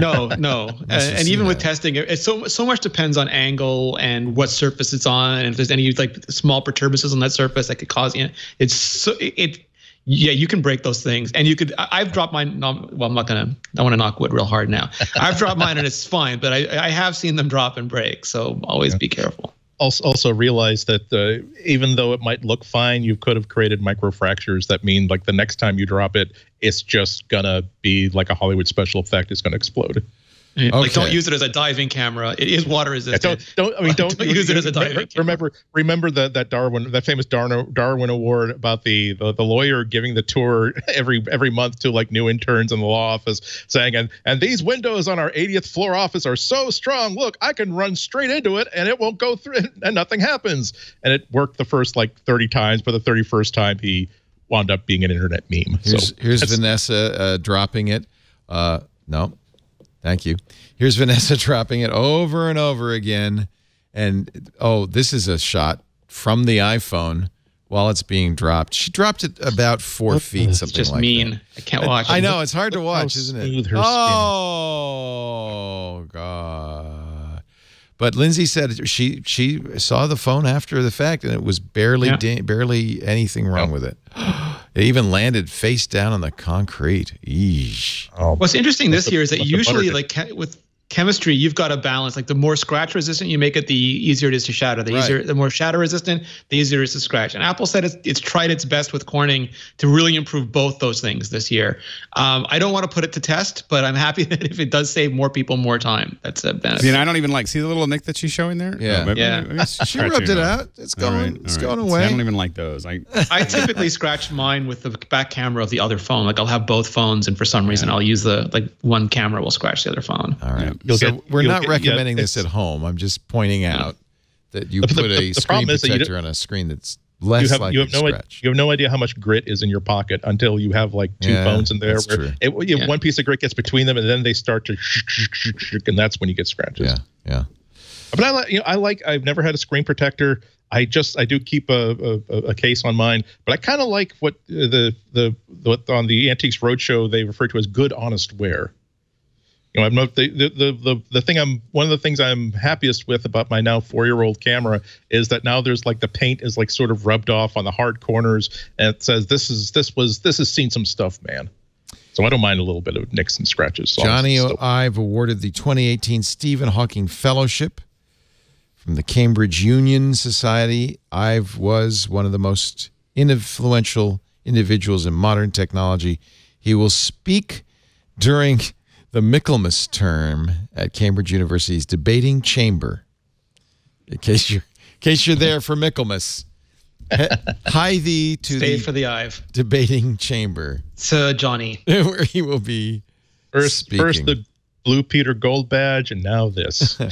Oh, it looks like the debating chamber looks kind of like if you've ever seen the British legislature. Yeah, like Parliament. Like Parliament, yeah. We now are learning that on August 10th, the FBI searched the home of a suspect in Columbus, Ohio, during a child abuse investigation. They had a search warrant, and as part of that search warrant, FBI agents ordered the suspect to face the iPhone and trigger Face ID. Yeah. And it's a little bit it's a little extra creepy, or excuse me, problematic, because this wasn't just them testing the limits of a warrant. The warrant actually explicitly spelled out, here's what we might want to get, and it will include biometric information used for collecting this data. So it was all spelled out in the warrant, and this guy was in the position of, there's no way I can turn this down. This is spelled out. Apparently, police are now using boilerplate language in warrants to cover Face ID. Yeah. Now, they have done fingerprint with Touch ID in the past. Well, and it's you hit the power button twice, is that right? Or you hit... Yeah, no, you squeeze the phone. Squeeze the phone? Squeeze both, but yeah, the two sides. And so, I mean, that's just something to know. I mean, I'm glad this person got caught. Evidently, they got caught child pornography. So I'm not saying that they should have done it, but if you're worried about it on your own, squeezing the phone on either side before you hand it to someone can be done fairly subtly. And then it removes that. And now, the other thing that I think that, I don't know if we saw in the news here, is that I guess in New Zealand, they're passing a law that says that you can pay $5,000 if they ask for your electronics. You can pay a $5,000 fine if you don't hand it over. Now they say it's got to be reasonable, but remember that New Zealand is they have to have probable cause in effect to suspect you of wrongdoing. It's the Custom and Excise Act of 2018 comes into effect today in New Zealand, and you can't refuse a digital search. You cannot refuse a digital search. If you do, you'll be fined up to $5,000. Your device will be seized, and they'll search it for you anyway. Yeah. New Zealand and Australia are both having these kind of problems, and worldwide, it's customs that are trying. It's customs that are at the bleeding edge of this, because historically, for hundreds of years, there's been the principle of law that the country has a right to control anything that's going into the country, and that can extend to, if you're carrying documents, we have the right to ask for those documents if you're carrying them in the country, or we have the right to simply tell you that you don't get to come in. So this stuff is going to be tested, and it's also, and by the way, it's perfectly fine to be incredibly conflicted about a lot of this. I'm very, very bothered by the requirement to unlock and decrypt documents that you have encrypted, because I think that part of an additional member of the Bill of Rights should be that we have the right to keep secrets from everybody else if we want to. However, it's also okay. It's important to notice that because this phone was unlocked, it's not only they got the evidence against this person who was who was in possession of child pornography, but also connections to the other people in the pipeline of where he got it from, other people he might have been swapping stuff with, and so I'm so conflicted about a lot of this stuff. I just keep falling back on the basic things, where the basic principle that we've just chosen to be a society where it's okay, where we'd much rather retain personal freedoms and let the occasional guilty person go free for lack of evidence than treat everybody walking down the street as though they're a potential criminal and have fewer criminals on the street. That's the choice we made. I think the mistake the governments are making, I mean, I think that they have the right to do what they're going to do, obviously, but I think that the mistake that they're making is by doing things that are overt like this, they are creating a sensitivity towards privacy, where I think that they were actually doing they were doing pretty well before they started coming up over the radar. So they, as far as gathering this information, point. And so they had all this information, and if they just quietly did it and didn't push the envelope, they wouldn't have everybody thinking about it, and they wouldn't have companies building entire business plans around thwarting it. That's an excellent point. And so they're actually going to damage their ability to do it, and then they're going to have to, then what's going to happen is they're going to have to write a law that will appear to the public as horrible, and they're going to end up with a they're going to end up with this huge fight with their population where before they did that, they were actually getting more data than they've ever had before. I mean, they have this crystal clear, HD view of us, and there's like 3 or 4 pixels that aren't there, and they're trying to force those last 3 or 4 pixels, and they're going to lose half of it in the middle of all of this, or they're going to end up in near revolution when people start saying, well, you can't keep on doing this because. What's going to happen with New Zealand? I mean, with all of this, New Zealand's part of an information network with the United States. So, New Zealand, Australia, and a couple other countries. So, what will happen is that the intelligence agencies of the United States will say, we need you to search this person when they land. We need their electronics, and what they'll do is they'll pull the electronics for New Zealand and they'll send it back to the United States. That's how this is all going to, how it's going to come through. So so I think that the governments are making a mistake by making it such an overt process, and because they're not going to win. They're not. This is not. Well, I think they eventually are, because it's the worst kind of arms race, because if we can't stop if we can't travel with a phone or even carry a phone with us in a car that might have a busted headlight without worrying that phone could be searched. The step one is, okay, now there's a shortcut that will lock the phone and refuse to allow it to be unlocked with biometrics. The next step, and then they will find a way legally around that to simply say, well, you're going to have to provide the biometrics to open this up. And then the next step is going to be for Apple, I hope Apple and Google, to say, okay, here is the Jason Bourne hidden feature. If you hit the power button 5 times in a row, it will actually delete the encryption key on your phone and render all the content of it unrecoverable. It will put it right back into factory mode, which is something that that if I were traveling to certain hostile countries, I would certainly consider doing. No, it's a lot easier. I agree with you. That's what, and then what happened? Then the fear after that is now they're going to say the only way for them to protect that potential source of evidence is to make it illegal for phones to be encrypted, or to insist that there be a backdoor that cannot be defeated.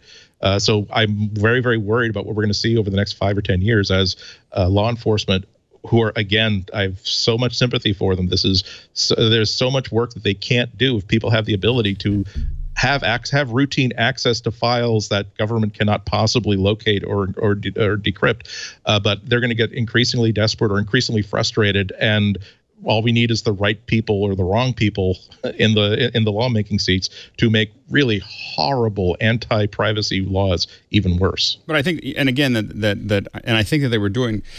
We do have to. I do agree with you. We have to balance this. I mean, the reason that I work in a lot of places around the world, and some of them are pretty rough.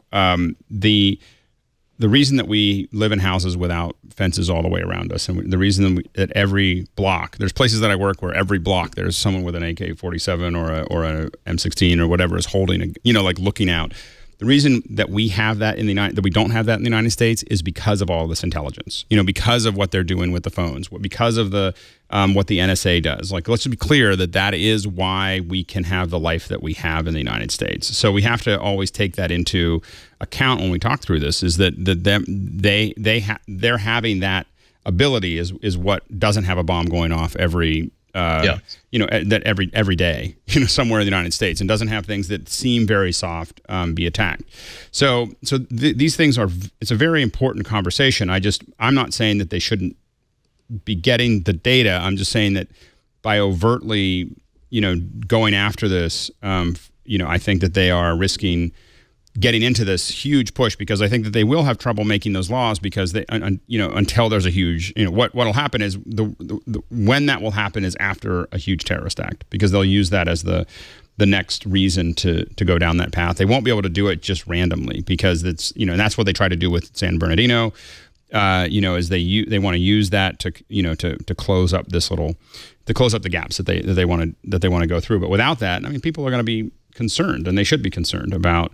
The data is something that it's fine when you think that everybody's doing the right thing, but what happens, we've already had reports of intelligence agencies getting a hold of that and individual human beings taking advantage of the fact that they have that data to look at things that they're not supposed to be looking at. That's the problem you get into.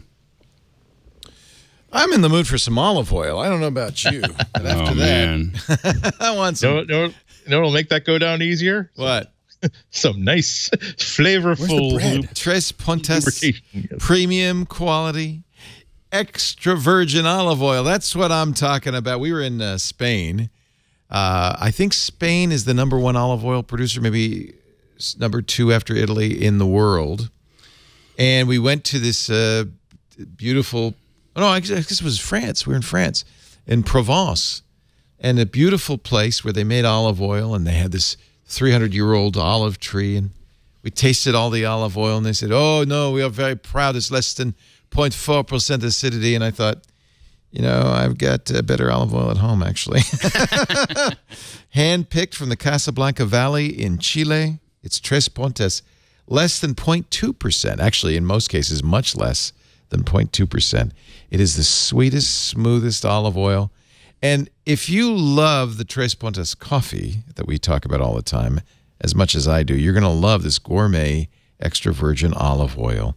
So this is actually becoming their mission at Tres Pontes, to search the world to find the best small single-family farms that have never imported into the United States and to create a great farm-to-table experience for us.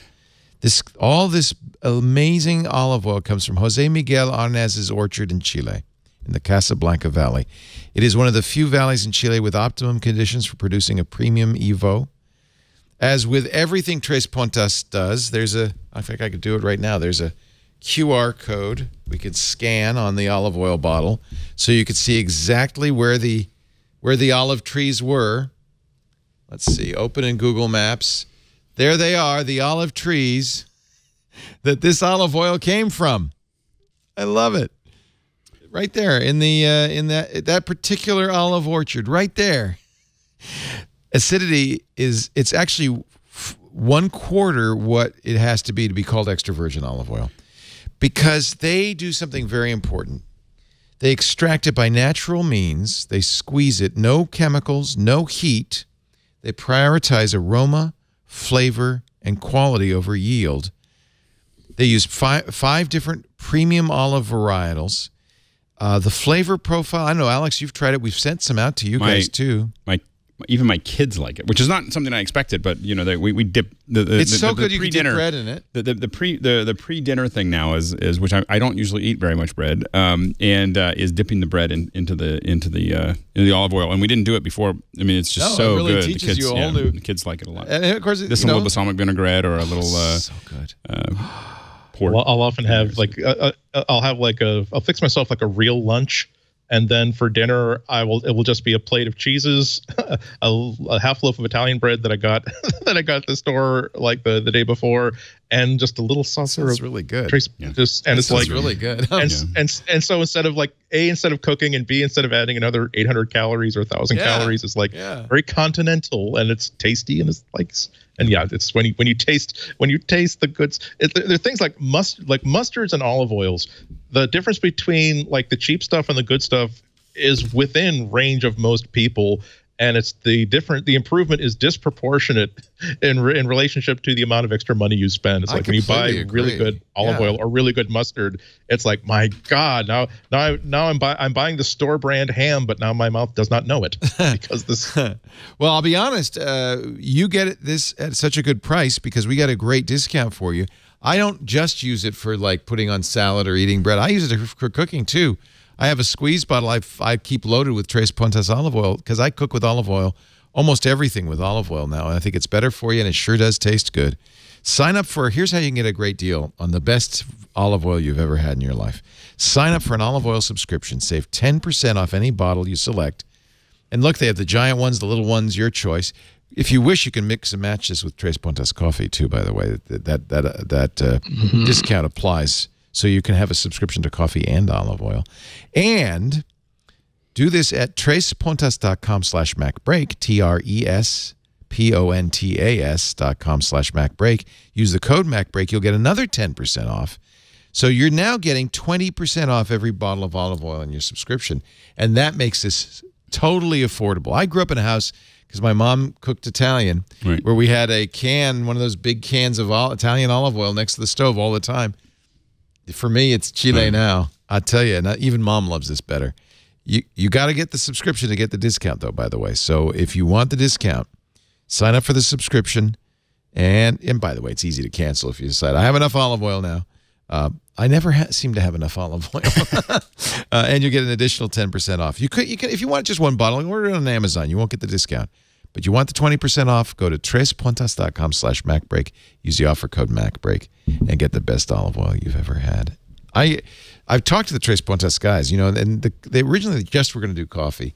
They found this olive oil and they said, all right, we're going to do olive oil. And I said, you really could make a business out of farm to table, single family farm, getting the best ingredients somewhere in the world and offering them to our audience. And I think they might start doing that. I hope they do. But they've got two to start, the coffee and the olive oil.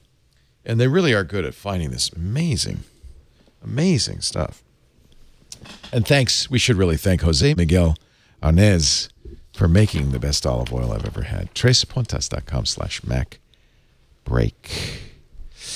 Just checking Paul Thurrott's Twitter because, as you know, Microsoft is having an event right now. So far, nothing to report. Wait a minute, 3 new tweets have just come in. No USB-C on Surface Pro. That sucks. Okay, that's it. Yeah. However, Windows 10 version 1809 is coming out today. Oh, boy. Oh, boy. So, well, we'll have to find out more. Does that mean it has a lightning port? I'm very confused. No, it has that stupid Surface connector. Yeah. It's SCSI. Uh-oh. SCSI for mobile. Panos Panay took away Thurrott's Surface, and it's getting weird now. Uh-oh. It's the Surface Pro 6. block tackles him. Uh-oh. All right. Let's get our picks of the week, and I'll keep you posted on this, starting with Rene Ritchie.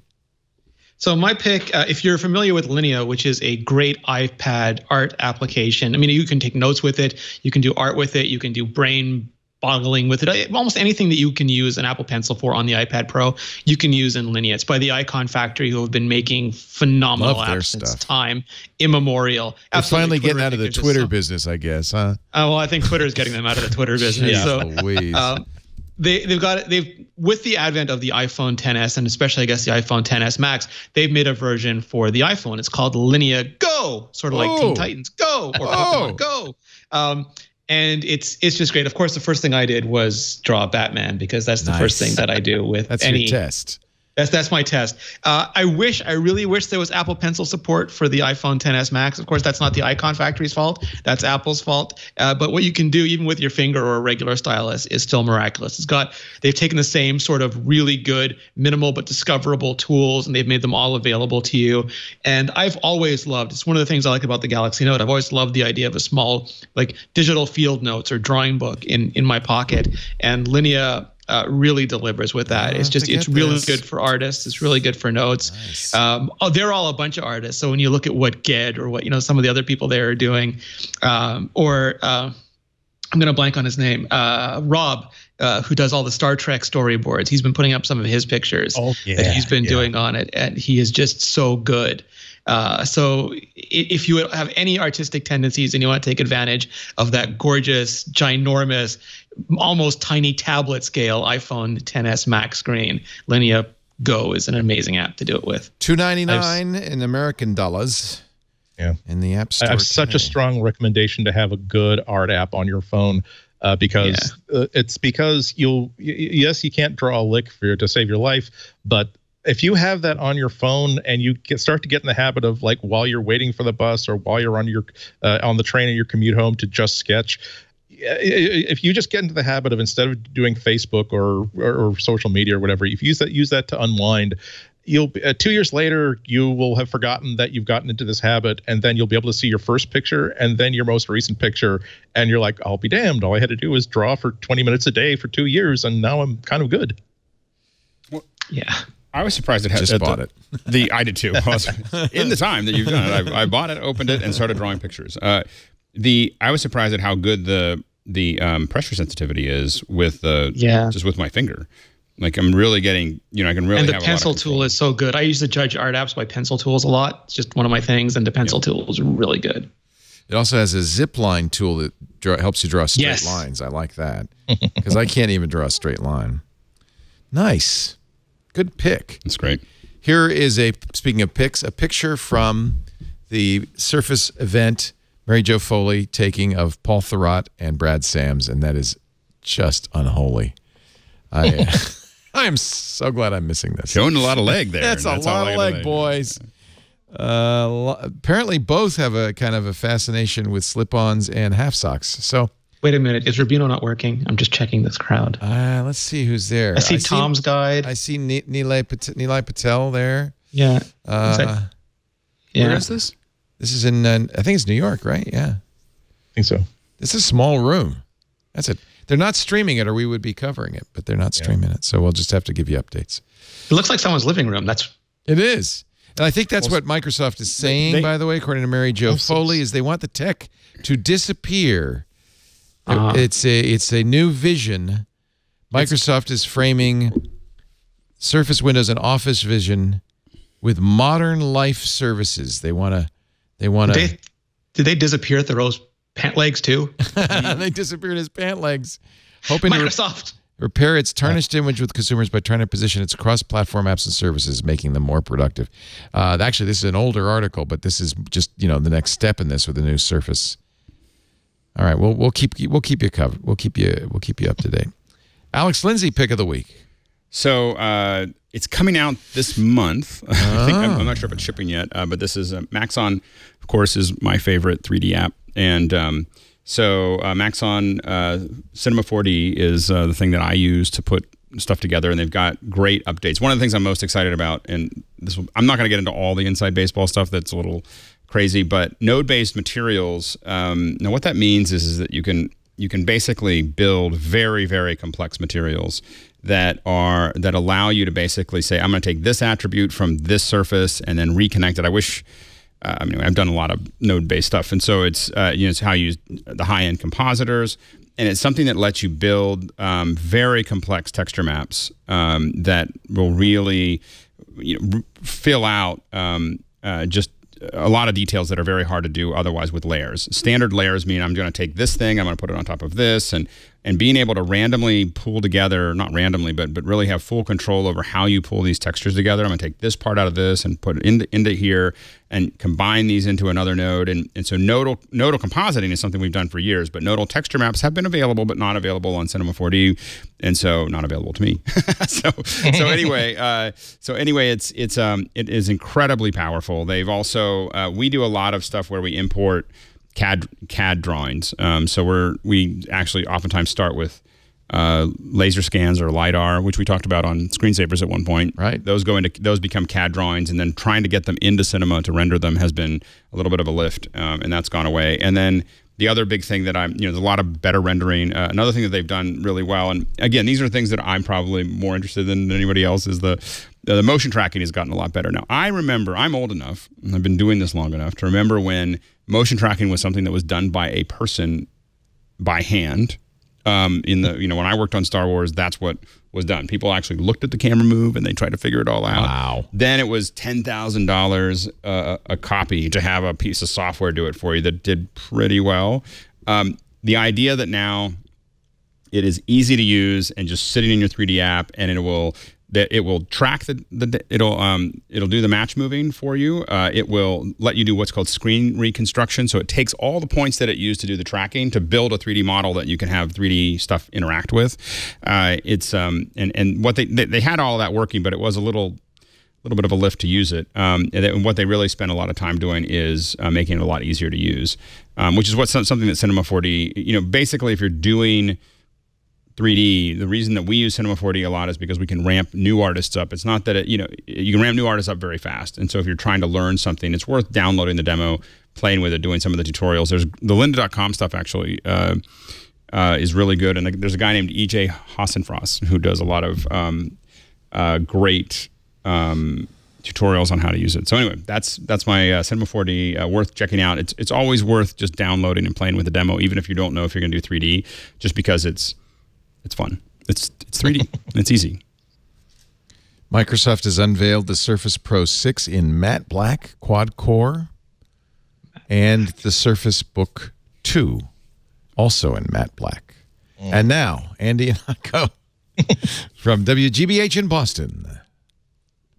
Yes, this is my pick is one of those is something that I was just announced today. So obviously I haven't tried it. It's new on Indiegogo, but it's a sequel to what it was an interesting, but I think kind of not quite there writing tool. It's called the Traveler from the folks at Freewrite. It is a word processor, meaning that it is a keyboard, it is a screen. And software for editing text. It has Wi-Fi, but all you can do with the Wi-Fi is automatically sync the stuff you've written to your Dropbox or Google Drive or whatever account. It has no web browser, not even a micro browser. I'm not even sure if it has spell check. But the idea of this is that it is optimized to be a writing word processor tool. So to that end, it has a really nice 2mm throw keyboard. It has a 2 to 4 weeks of battery life, they promise, because it uses e-ink displays instead of LCD or OLED. And I've used the predecessor to it. It's actually really, really cool to write on an e-ink display. It's like the display on your Kindle. It really does feel like you're just typing. What I like about this is that they seem to have learned a lot of lessons from the first one. The first one was kind of cute and kind of you feel as though as a prejudiced, bigoted person full of failures, my personal failures myself. This is a comment about me, not about people who bought the original one. I imagine that people who bought it spent more time talking about why they think this is the best way. Because I don't like Facebook. I don't need the Facebook. It was very, very ostentatious and showy, and it didn't have some features that I think were really, really good for writers to have. This one is, instead of being like a manual, the size and weight of like a compact manual typewriter, it really is like a keyboard and a screen that folds down on top of that keyboard, so it's even smaller than a laptop. Has extra editing features that make it easy to. It works more like a regular text editor than as something that aggressively doesn't want you to go back and edit things. It's easy to have multiple projects going at the same time. The whole idea of this is just that if you feel as though this is your jam, if you feel as though $300 to $500 for a device that only does word processing, but it will allow you to never be stuck with a bad battery, never be stuck with a 0.5mm key travel keyboard, never have any distractions. You can just go someplace and do it. It's an interesting idea. I haven't pre-ordered it yet. They actually made triple their $50,000 fundraising goal today, and they just started launch today. If you get in early, it's about $300. They say it's going to be $600 when they actually ship in June of 2019. I don't think I can see $600 for this, but for $300, for a professional writer or someone who's writing a novel or has a specific project that they want to keep separate mentally from the tools they use for all of their other computing that involves a keyboard, it's very, very interesting. It's at least worth looking at. If nothing else, I love the story that's being told of, we made this one thing that was sort of niche and sort of out of our own heads, and this is the second version of that we built after the first one was successful enough to acquire a bunch of fans who were giving us feedback on what they liked, what they didn't like, and what they wanted to see in the next version. So interesting. Not out in time for NaNoWriMo, I'm sorry to say, but no. There's an interesting and by the way, thought here. Yeah, I usually am like I lose chest hair out of nerves when there's like a crowdfunding campaign for something that is that involves building a piece of technology. But this company, they've already been through this show once. They've shipped the original Freewriter and it worked just fine. So I don't have any doubt that you'll get it in 2019. Maybe not necessarily in June of 2019, because who knows what happens. But you're not going to be waiting 3 years later for your device to arrive. But yeah, well, interesting. I want to correct myself. It wasn't a Surface Book. It's a Surface Laptop 2 that Microsoft has announced. And thanks to Paul Thurrott, we do have some information about the matte black devices They will be available October 16th. Starting price for Surface Pro 6, $899. Starting price for Surface Laptop 2, which Microsoft says is twice as fast and has 14.5 hours of battery life, $999. 15:1 contrast ratio, too. So that might be a good...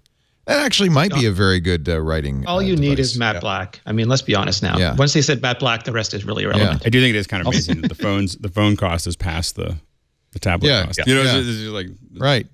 I'm in that boat. I had budgeted money for. I haven't bought a new phone in 3 years. I bought a refurb Pixel phone, I think last summer or the summer before, and so I had set aside like $700 or $800 of my budget that I'm probably going to buy just to get whatever's new. And now I'm kind of more exciting about the tablets that might be coming out from Apple or Google.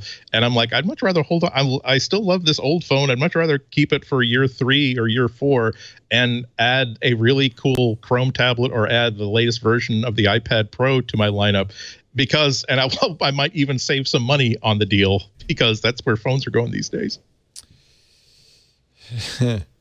Well, thank you, everybody, for being here. I think we should wrap this puppy up, leave something for next week. Rene Ritchie is at imore.com, up there in Montreal, home of the bagel. And yes, sir. You can read all his works, including his coverage of Pokemon Go, as well as his fabulous Vector podcast at imore.com. What's coming up on Vector? I've been trying to do a video a day. I haven't quite made it, but I'm working my way towards it. So I had the whole I did a whole Beautygate thing. I got to talk to Sebastian and some other smart people and did a whole Beautygate video today. Very nice. Yeah. Alex Lindsay, you find him at the Pixel Core. Easiest way to follow him is on the Twitter at AlexLindsay. After a sabbatical, I started doing the teardowns again. So if you want to see me complain about other people's work, a new teardown. So the teardown is basically me looking at other people's work, oftentimes broadcast, and either giving you what's missing or also giving you some inside baseball about why they're doing what they're doing, and kind of the whole thought process. I mean, we've had an opportunity to do a lot of work with a lot of broadcasters, and obviously you'll notice from the shows that I have a strong opinion about what works and doesn't work. So it's funny, I'm not making... Give this man a telestrator and stand back. Yeah, exactly. You'll notice that a lot of these people here on CNN are white dudes. And yeah. I don't get into the content. I don't get into the content part of it. I just get into the production. Yeah, like what's wrong with this shot? Yeah, I was just talking about the fact that I don't like windows behind people, and especially John Kerry, because it emphasizes the inverse curvature of his jaw and a white shirt in front of it, and then also I got the buttons. Actually, given the lighting problems, they've done a pretty good job with that shot. Yeah, and so the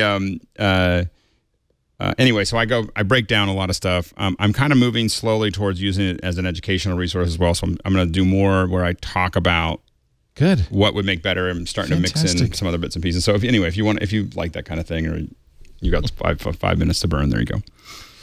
Andy Anatko, catch him at WGBH in Boston, public radio for Boston, and on his website, ihnatko.com. Follow him on Flickr. Always great images. What did you post the image that you're going to be showing? No, I'll probably post it after the gallery is hanged. I'm not saying that I just snapped this thing with an iPhone 10 and printed it out on a dot matrix printer. It did get a lot of Photoshop Google foo, but that's what you do when you. But that's what you do when you want to do like an arty sort of print. Yeah. It's never straight. But yeah, I'll post it, and I'm hoping to write up the whole story, because it was it teaches you a lot about what a phone camera can do and what you can do with the pictures that are taken with it. Excellent. We do MacBreak Weekly every Tuesday right after iOS Today, usually around 11 a.m. Pacific, 2 p.m. Eastern, 1800 UTC. If you want to join us in studio, email tickets at twit.tv. There's no cost, but we'll put a chair out for you. You got to be, of course, in the Petaluma, Northern California area. You can also watch the live stream anywhere in the world at twit.tv/live. If you do that, join us in the chat room, where people of a similar bent are watching at the same time. irc.twit.tv. I'm not saying the chat room's bent, or am I? If you can't watch live or be here live, you can always get on-demand versions, audio and video, of everything we do on the network at twit.tv. In this case, twit.tv/mbw. Best thing to do would be subscribe in your favorite podcast application. That way you'll get it absolutely automatically the minute it's available. Thanks for joining us. We'll see you next time. Now back to work because break time is over. Bye-bye.